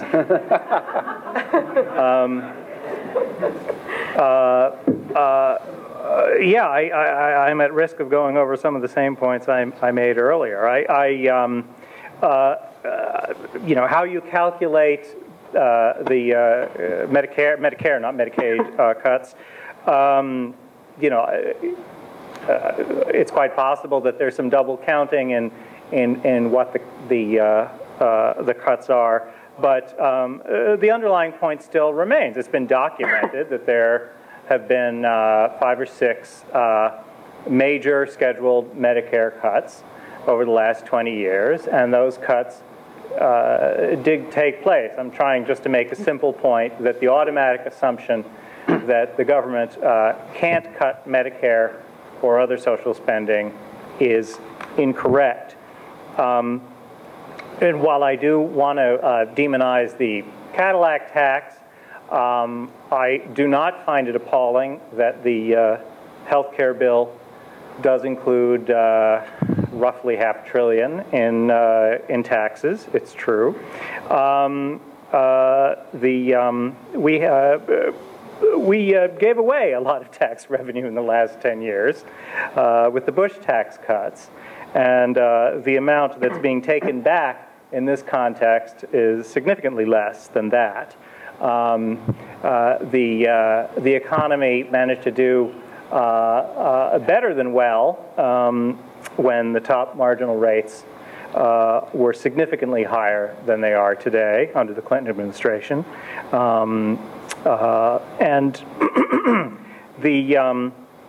I consider it a virtue of the health reform bill that, and I'm going to repeat a point here, I consider it a virtue that the Democrats seem to have found a way to pay for this piece of social legislation. This is something that, again, the Republicans failed miserably at when they expanded the Medicare, when they created the Medicare drug benefit in 2003.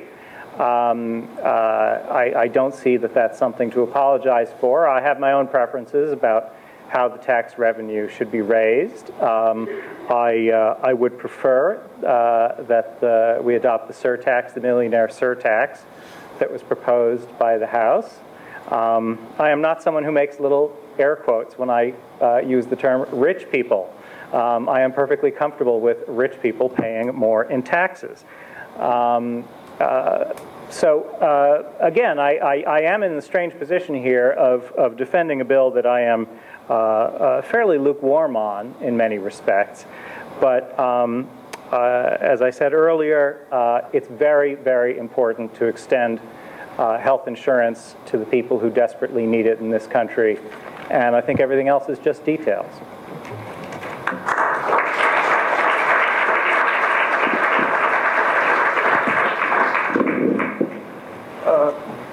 Just two fairly quick points. One is on the taxes. The Bush tax cuts are going to expire this year and next, and there's no prospect for their being extended.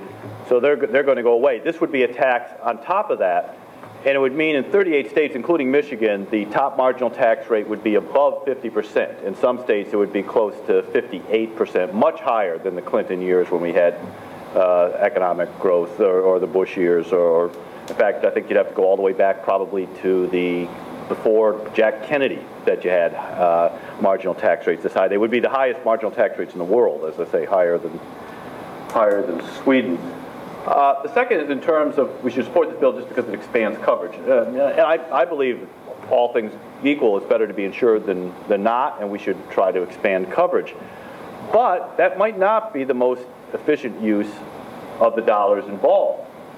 There is no evidence, if you look at the academic literature, that if you have a marginal dollar to spend, spending that on health insurance is necessarily the best bang for your buck in terms of improving the health overall of the population.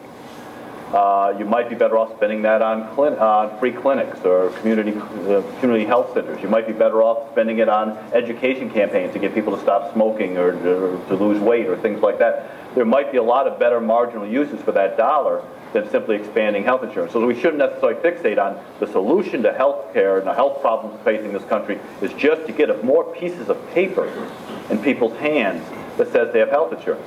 After all, we do know that countries all around the world hand people a piece of paper that says they have universal coverage, and then you stand in line to see a doctor. Thank you.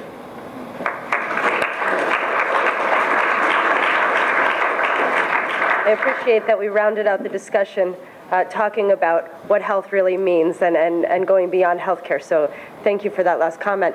I'm now going to invite the audience to come, and if you wouldn't mind making sure that your voices are heard in the microphone.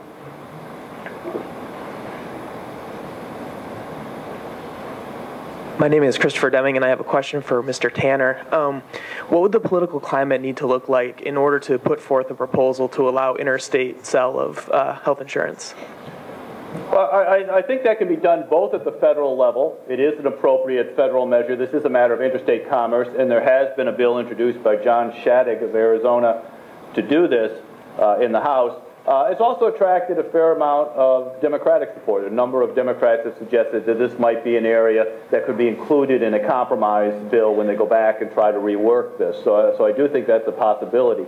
But I think a better chance is going to be on a state-by-state basis, where states either getting together and creating an interstate compact, although that would ultimately require congressional approval, but Michigan get together with Illinois and Wisconsin, Minnesota, and form a little group or something to do this, or Ohio. Make assurance approval in one of the states reciprocal for the others.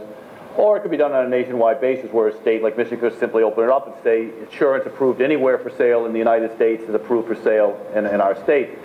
But the problem is you have sort of a bootlegger and Baptist coalition fighting this. You have the insurance commissioner and the regulators who don't want to give up the power to regulate insurance in their state, and you have the insurance cartels within the states that don't want to compete with other insurance from other states, and the two get together and tend to operate to block this. Thank you. Next. I'd like to direct this to all three panelists. I think it was Tom Reed's recent book, The Healing of America. He visited, several industrialized countries. And there were two things that impressed me in his book. One was, in every case, he found that those countries had agreed that healthcare was a moral issue and not a commodity. And when they reached a consensus on that, then they started to move forward in trying to provide care for everyone. And the second thing that he discovered was the private insurance companies were all not-for-profit, and that was one way that they've been able to control health costs. So I would just like your reaction to those two things. There's sentiments by many people that say we should not be enacting morality through politics and government. So if it's a moral issue, I think we should do the virtuous thing through society and do what we believe is right. But in fact, people speak two tongues on this. It's the moral issue for someone else to do it, but not for me. So that's the first reaction. In terms of profit and nonprofit, it depends how you count. Nonprofits have operating margins. Politicians in government have profits also. It's called vote buying. There's different ways in which you convert a profit in one form or another. So everybody is seeking to enhance their interests in different ways, but there's no magic in terms of labeling it profit or nonprofit as if there's a vast amount of savings. What we need to do is have people looking for those who serve them better and to patronize them. If it turns out it's a nonprofit, enroll in that plan. If it turns out it's a government plan, you should be perfectly free to get in it. But if someone else thinks differently, you should not be dragging them kicking and screaming into what you thought was what worked for you in order to enlist them in your particular moral crusade. Let me just point out that about 40% of American insurance companies, health insurance companies, are nonprofits. Mutual insurance companies, by definition, are nonprofits. Some insurance companies are co-ops. Blues, the Blue Cross in most states, not all, but in most states, Blues are nonprofit insurance companies. So simply being a nonprofit doesn't necessarily guarantee lower prices or better service. So I'm not necessarily moving to that. In terms of other countries, you actually find, as I said, two types of countries that out there. You find those like Britain, Canada, that tend to have significant rationing by queue, essentially the long waiting lists to get care. 750,000 people are waiting admission to National Health Service hospitals in Britain right now. Every year they cancel 50,000 surgeries in Britain because the patient got too sick on the waiting list to bother to go forward.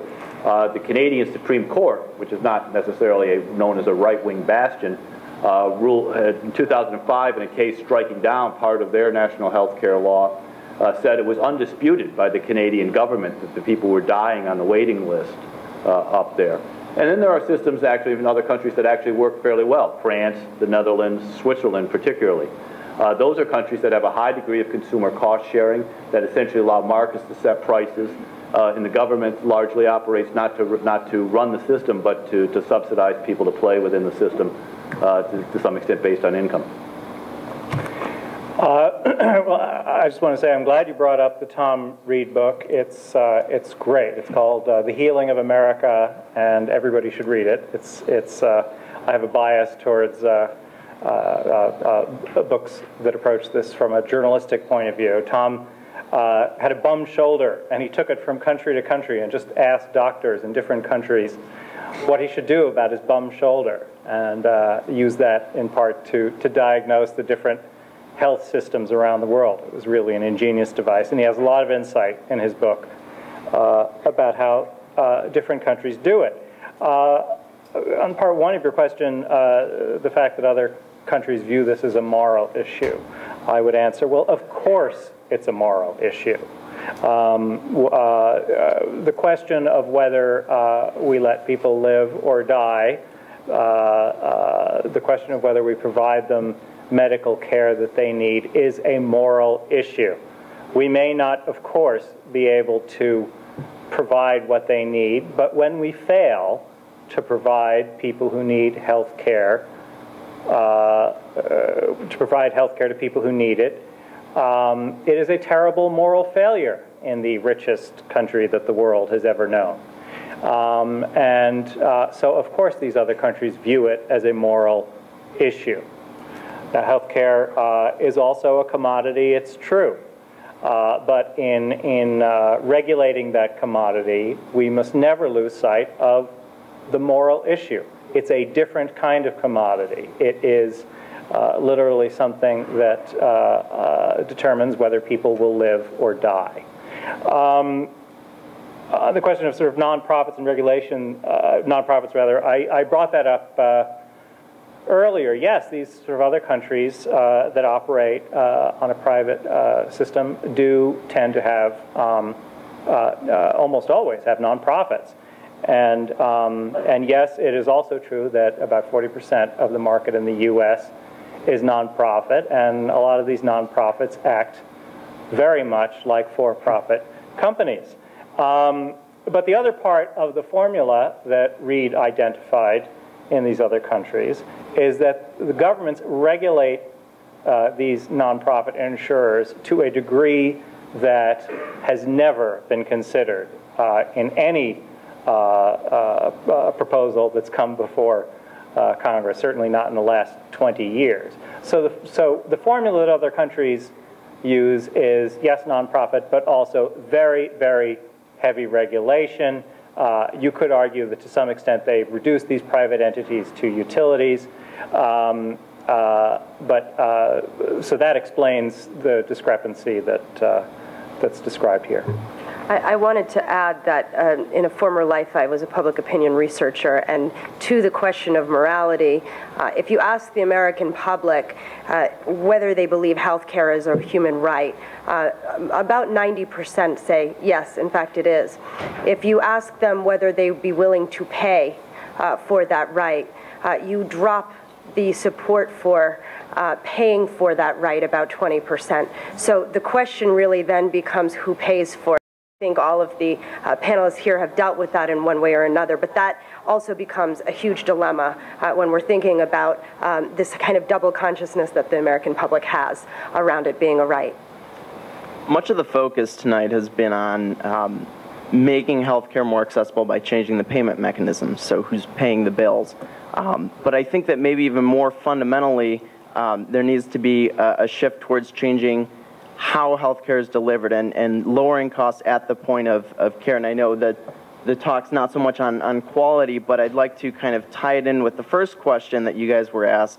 And what is the role of government in lowering the cost of healthcare by changing the delivery mechanisms, looking at it at the point of care as opposed to at the point of payment?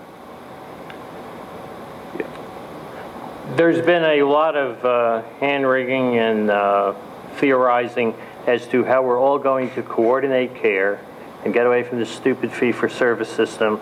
And we're going to legislate these products, which may not appear in nature, but do appear in the minds of legislators. Now, there's some wisdom in all of these approaches, and I actually find a lot of the efforts, experiments, attempts in the bill as good probes in the right direction. We need to do something better. But you always have to not confuse the means with the ends.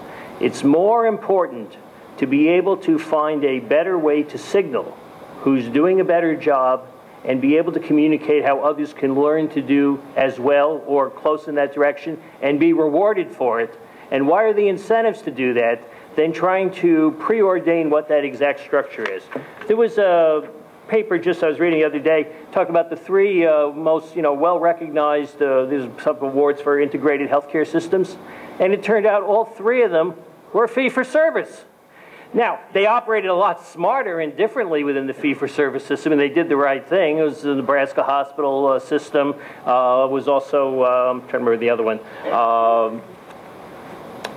The point being that if we begin to focus on who's producing better outcomes than other folks most of the time, have robust set of multiple measures in that regard, and then also measure, well, what are the all-in costs from doing it, and let people go ahead and find better care if you can arm them with the right information and have the signals point in that direction. That's a lot better than trying to wire a particular performance system. The other part of this, which we always forget, as much as important as on the delivery health systems, is we've got to make investments in other places. We've got to get earlier into this process. There are very important investments are necessary in prenatal care, early childhood development, the whole process of education where we're changing the time horizons and preferences of individuals so they're going to have better behaviors which lead to healthier lives, and that's going to produce the health, which we then, our very expensive system tries to intervene at the last moment and goes, well, you have to have health care, otherwise you're going to die.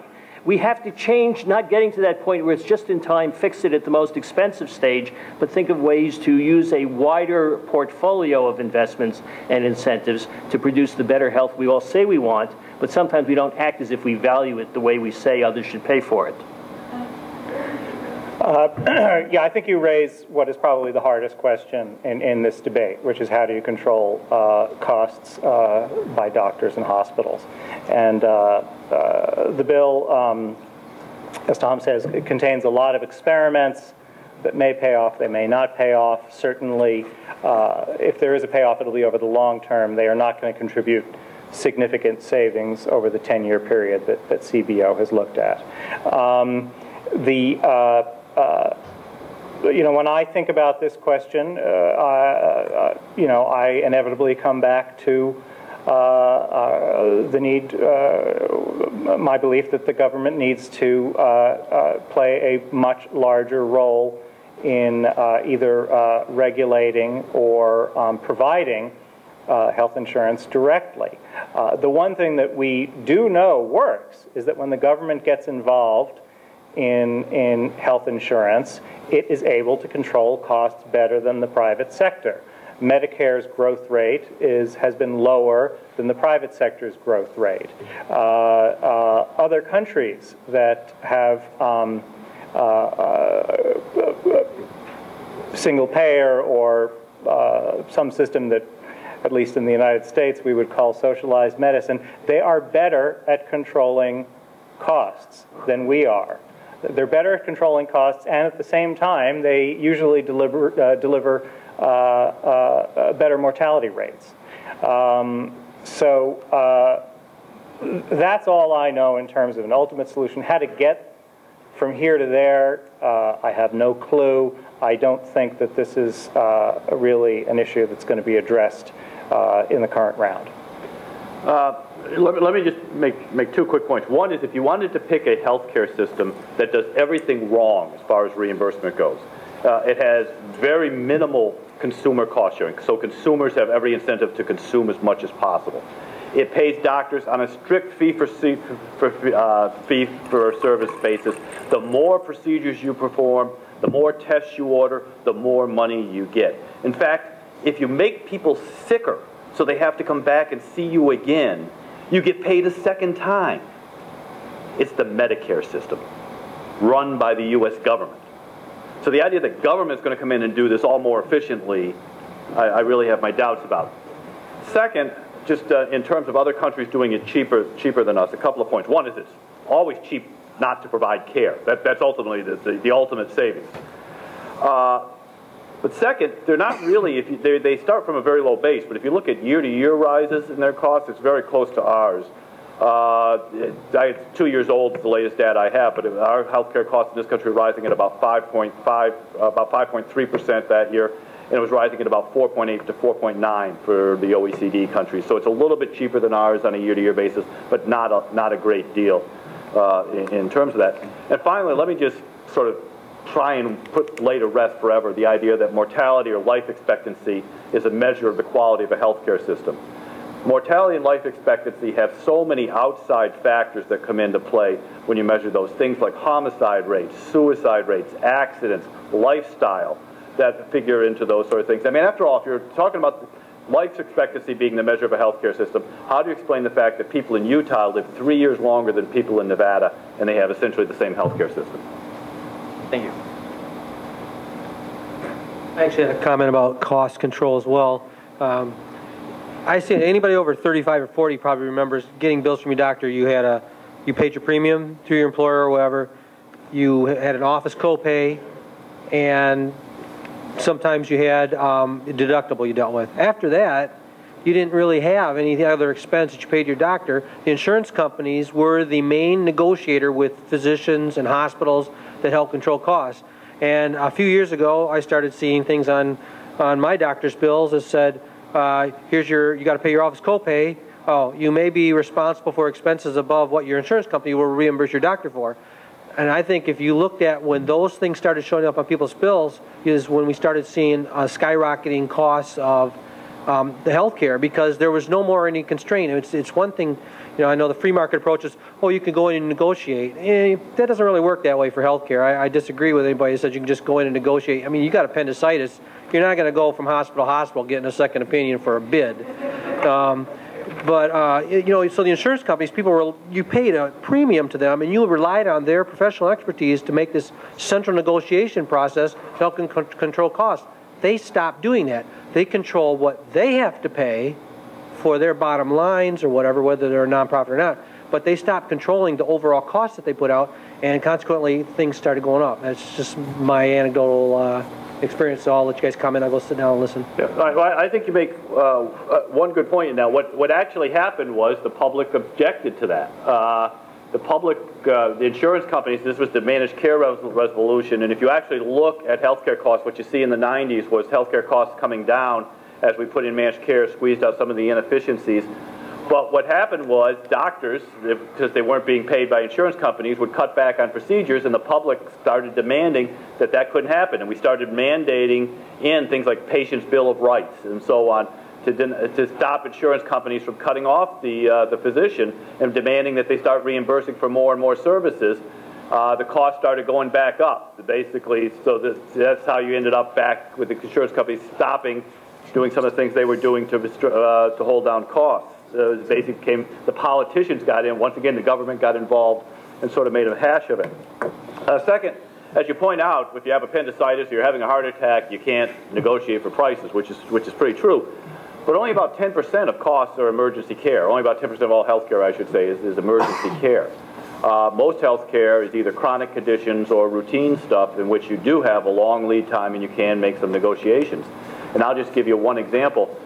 Indianapolis is the home to Golden Rule Insurance Company, which was the first company to introduce within medical savings accounts, now health savings accounts, the idea of giving the people the money themselves, having a catastrophic policy above it, and encouraging people to negotiate. They had a significant market penetration because of so many employees in that state. You saw a huge shift in the way hospitals began to treat people. They began to let people know upfront prices. You began to see Mother's Day sales on mammograms where they cut the price in half and stuff in order to get customers in, because they were beginning to respond in the way markets do in terms of trying to gain customer share. I don't disagree with Michael's interpretation of what happened in the 90s and afterwards. Yes, there was a big pushback on managed care, and insurers threw up their hands and said, okay, we'll forget about managed care, we'll just pass through all these costs in terms of jacked up premiums. I think there's general consensus that that's what happened. I would argue that it is logical for the public to trust health insurance companies less than the government when it comes to making decisions about the allocation of care. I won't repeat the point I made earlier about that. And I also can't resist saying to Michael,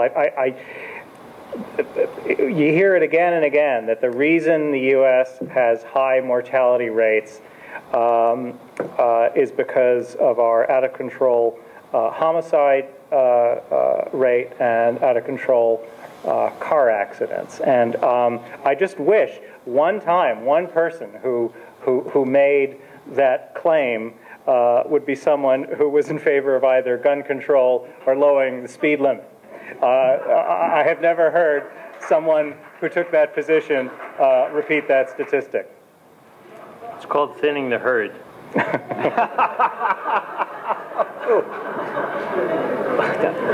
Just for effect, give me a break.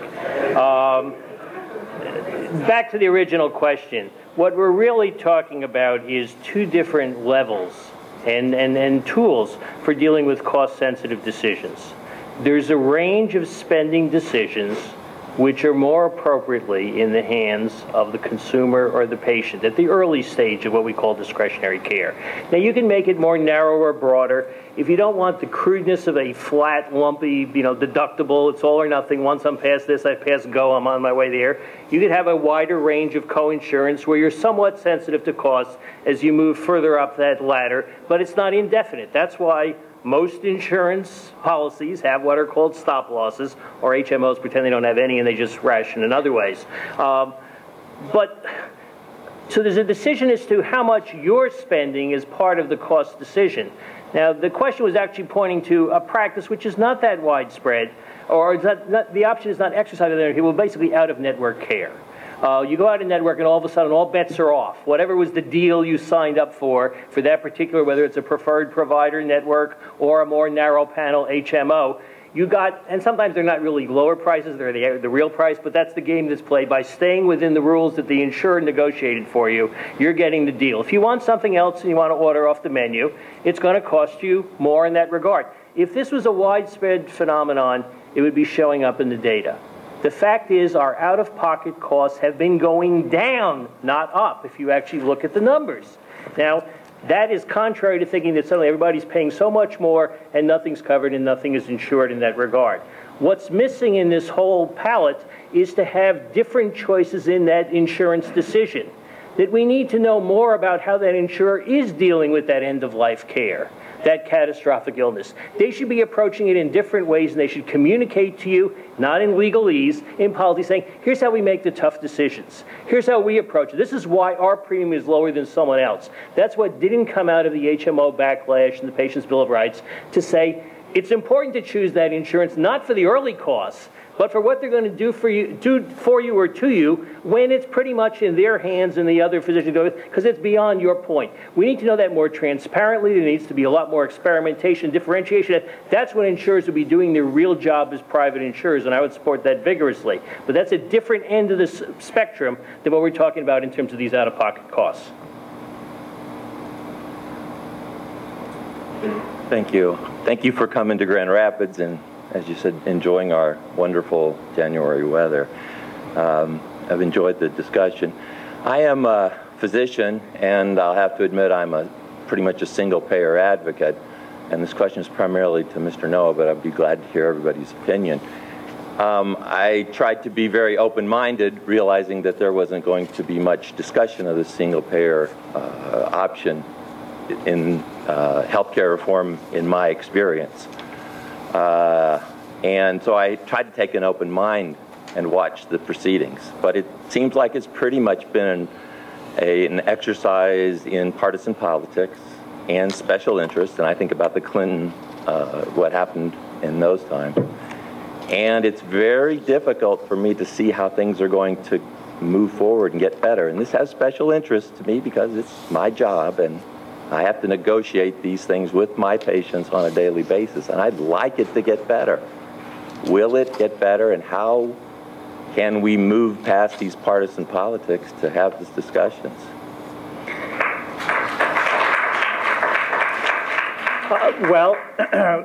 I would say that the healthcare reform bill would not take us very far in the direction of single payer. There was a very, very hard push on the part of people who think the government should take a larger role, and that group lost. I don't think it's the last fight there will ever be on that matter. I would urge, and I guess this has been a theme for me tonight, I would urge less cynicism about the system. And I fault the president, among others, for spreading it. People were very outraged and shocked by the Cornhusker kickback that went to Ben Nelson. To get his 60th vote, Harry Reid said, well, for this Medicaid expansion, we're paying 90% of the cost for everybody else. For Nebraska, we'll pay 100%. And people thought, this is shocking. This is terrible. We need more transparency in government. First of all, we have a lot more transparency in government than we ever had before, which is why we found out about this deal about 20 seconds after it went down. So I wouldn't worry about that too much. The other thing is deal making is a part of government. This has been going on in politics for 200 years. Washington, D.C. wouldn't exist if it weren't for deal making. The capital of the United States is in Washington, D.C. because of a deal struck between the Federalists who wanted to assume state debts and the Southerners who wanted the capital to be in the South. This has a long tradition in American politics.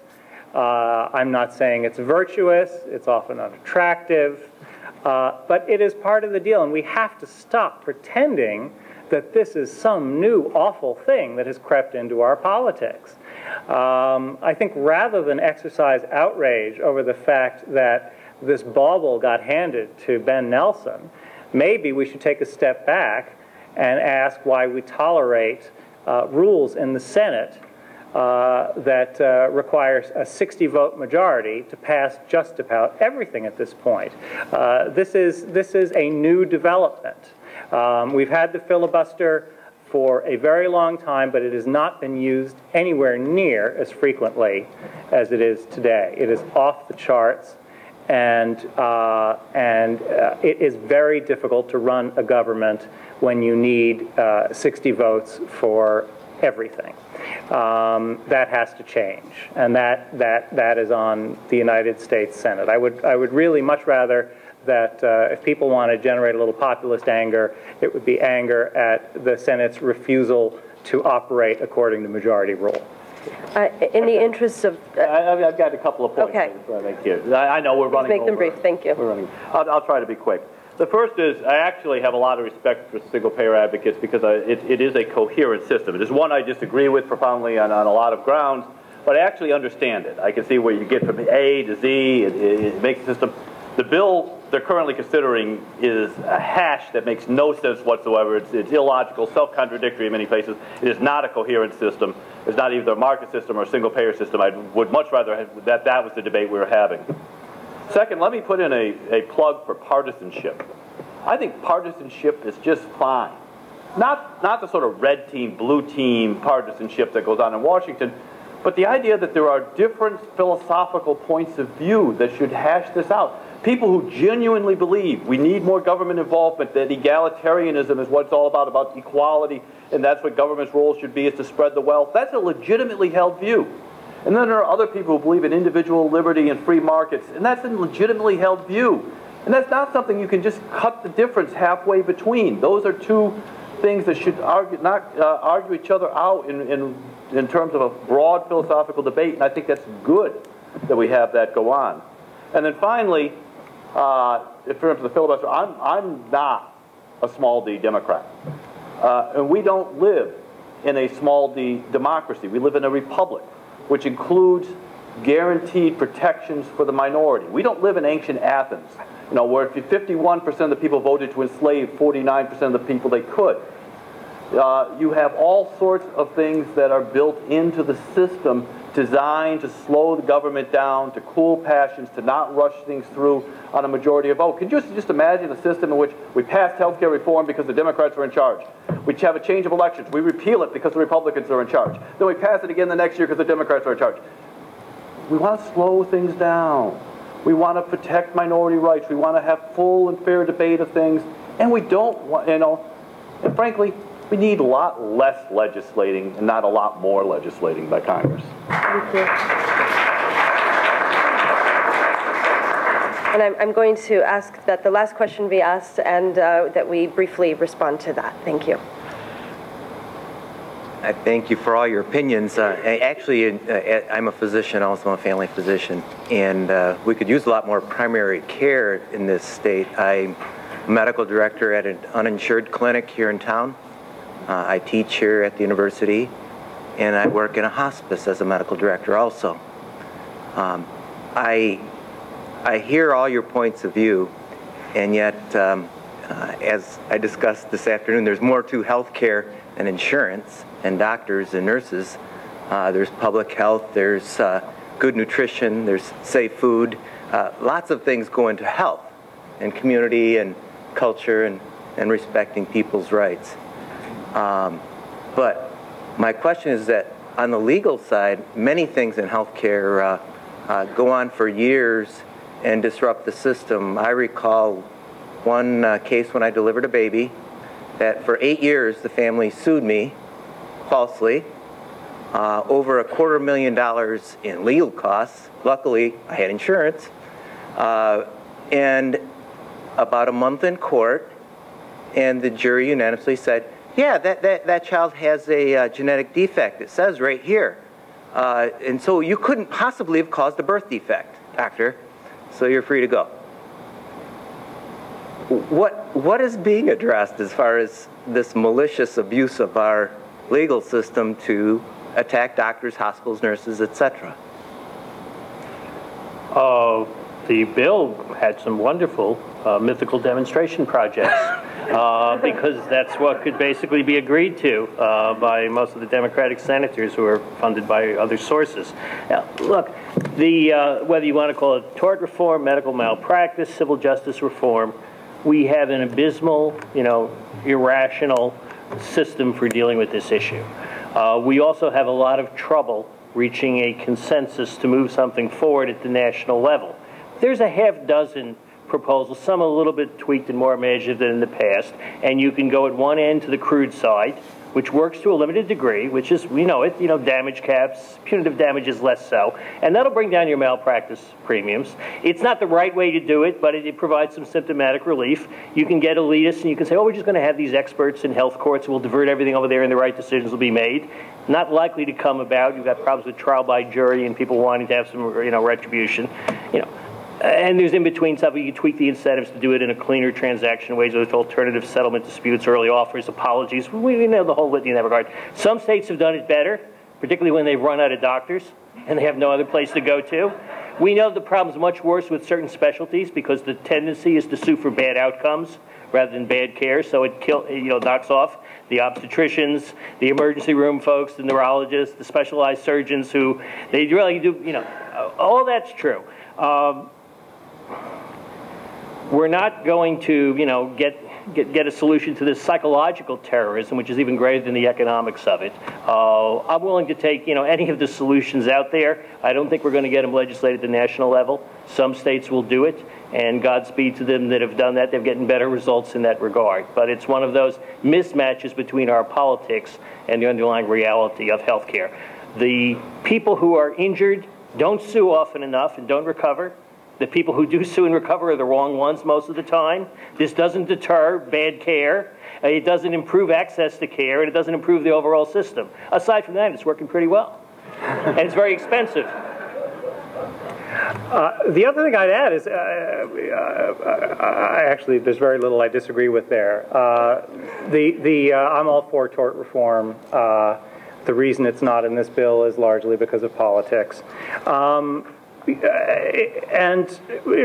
a lot of studies have shown that malpractice does not seem to be driving premiums up. And so really, as a reporter, I've lately been in the mode of just sort of asking people, why does this assume such a large place in people's minds? It obviously does have some effect on care. It causes doctors to do things that they wouldn't otherwise do. Certainly don't deliver babies anymore.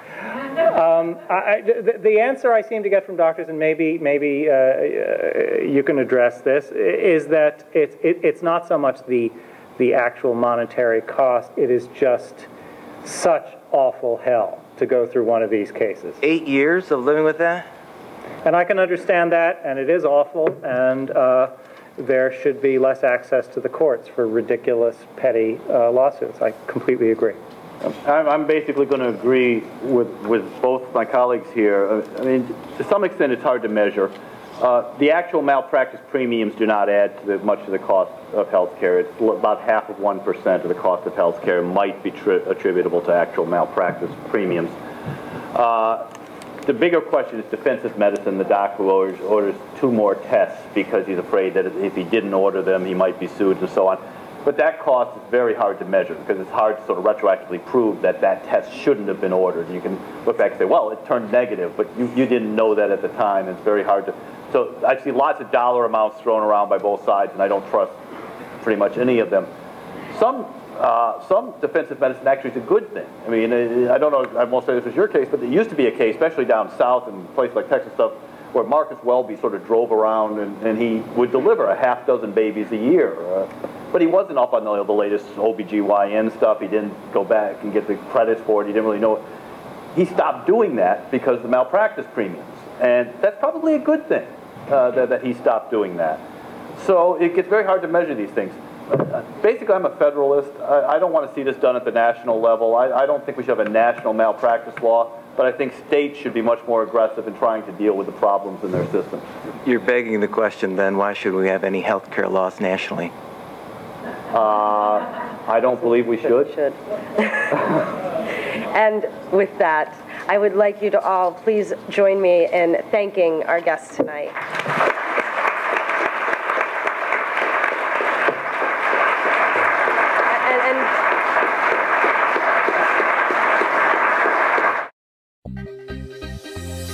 The preceding program is copyrighted by Grand Valley State University. Visit us at gvsu.edu.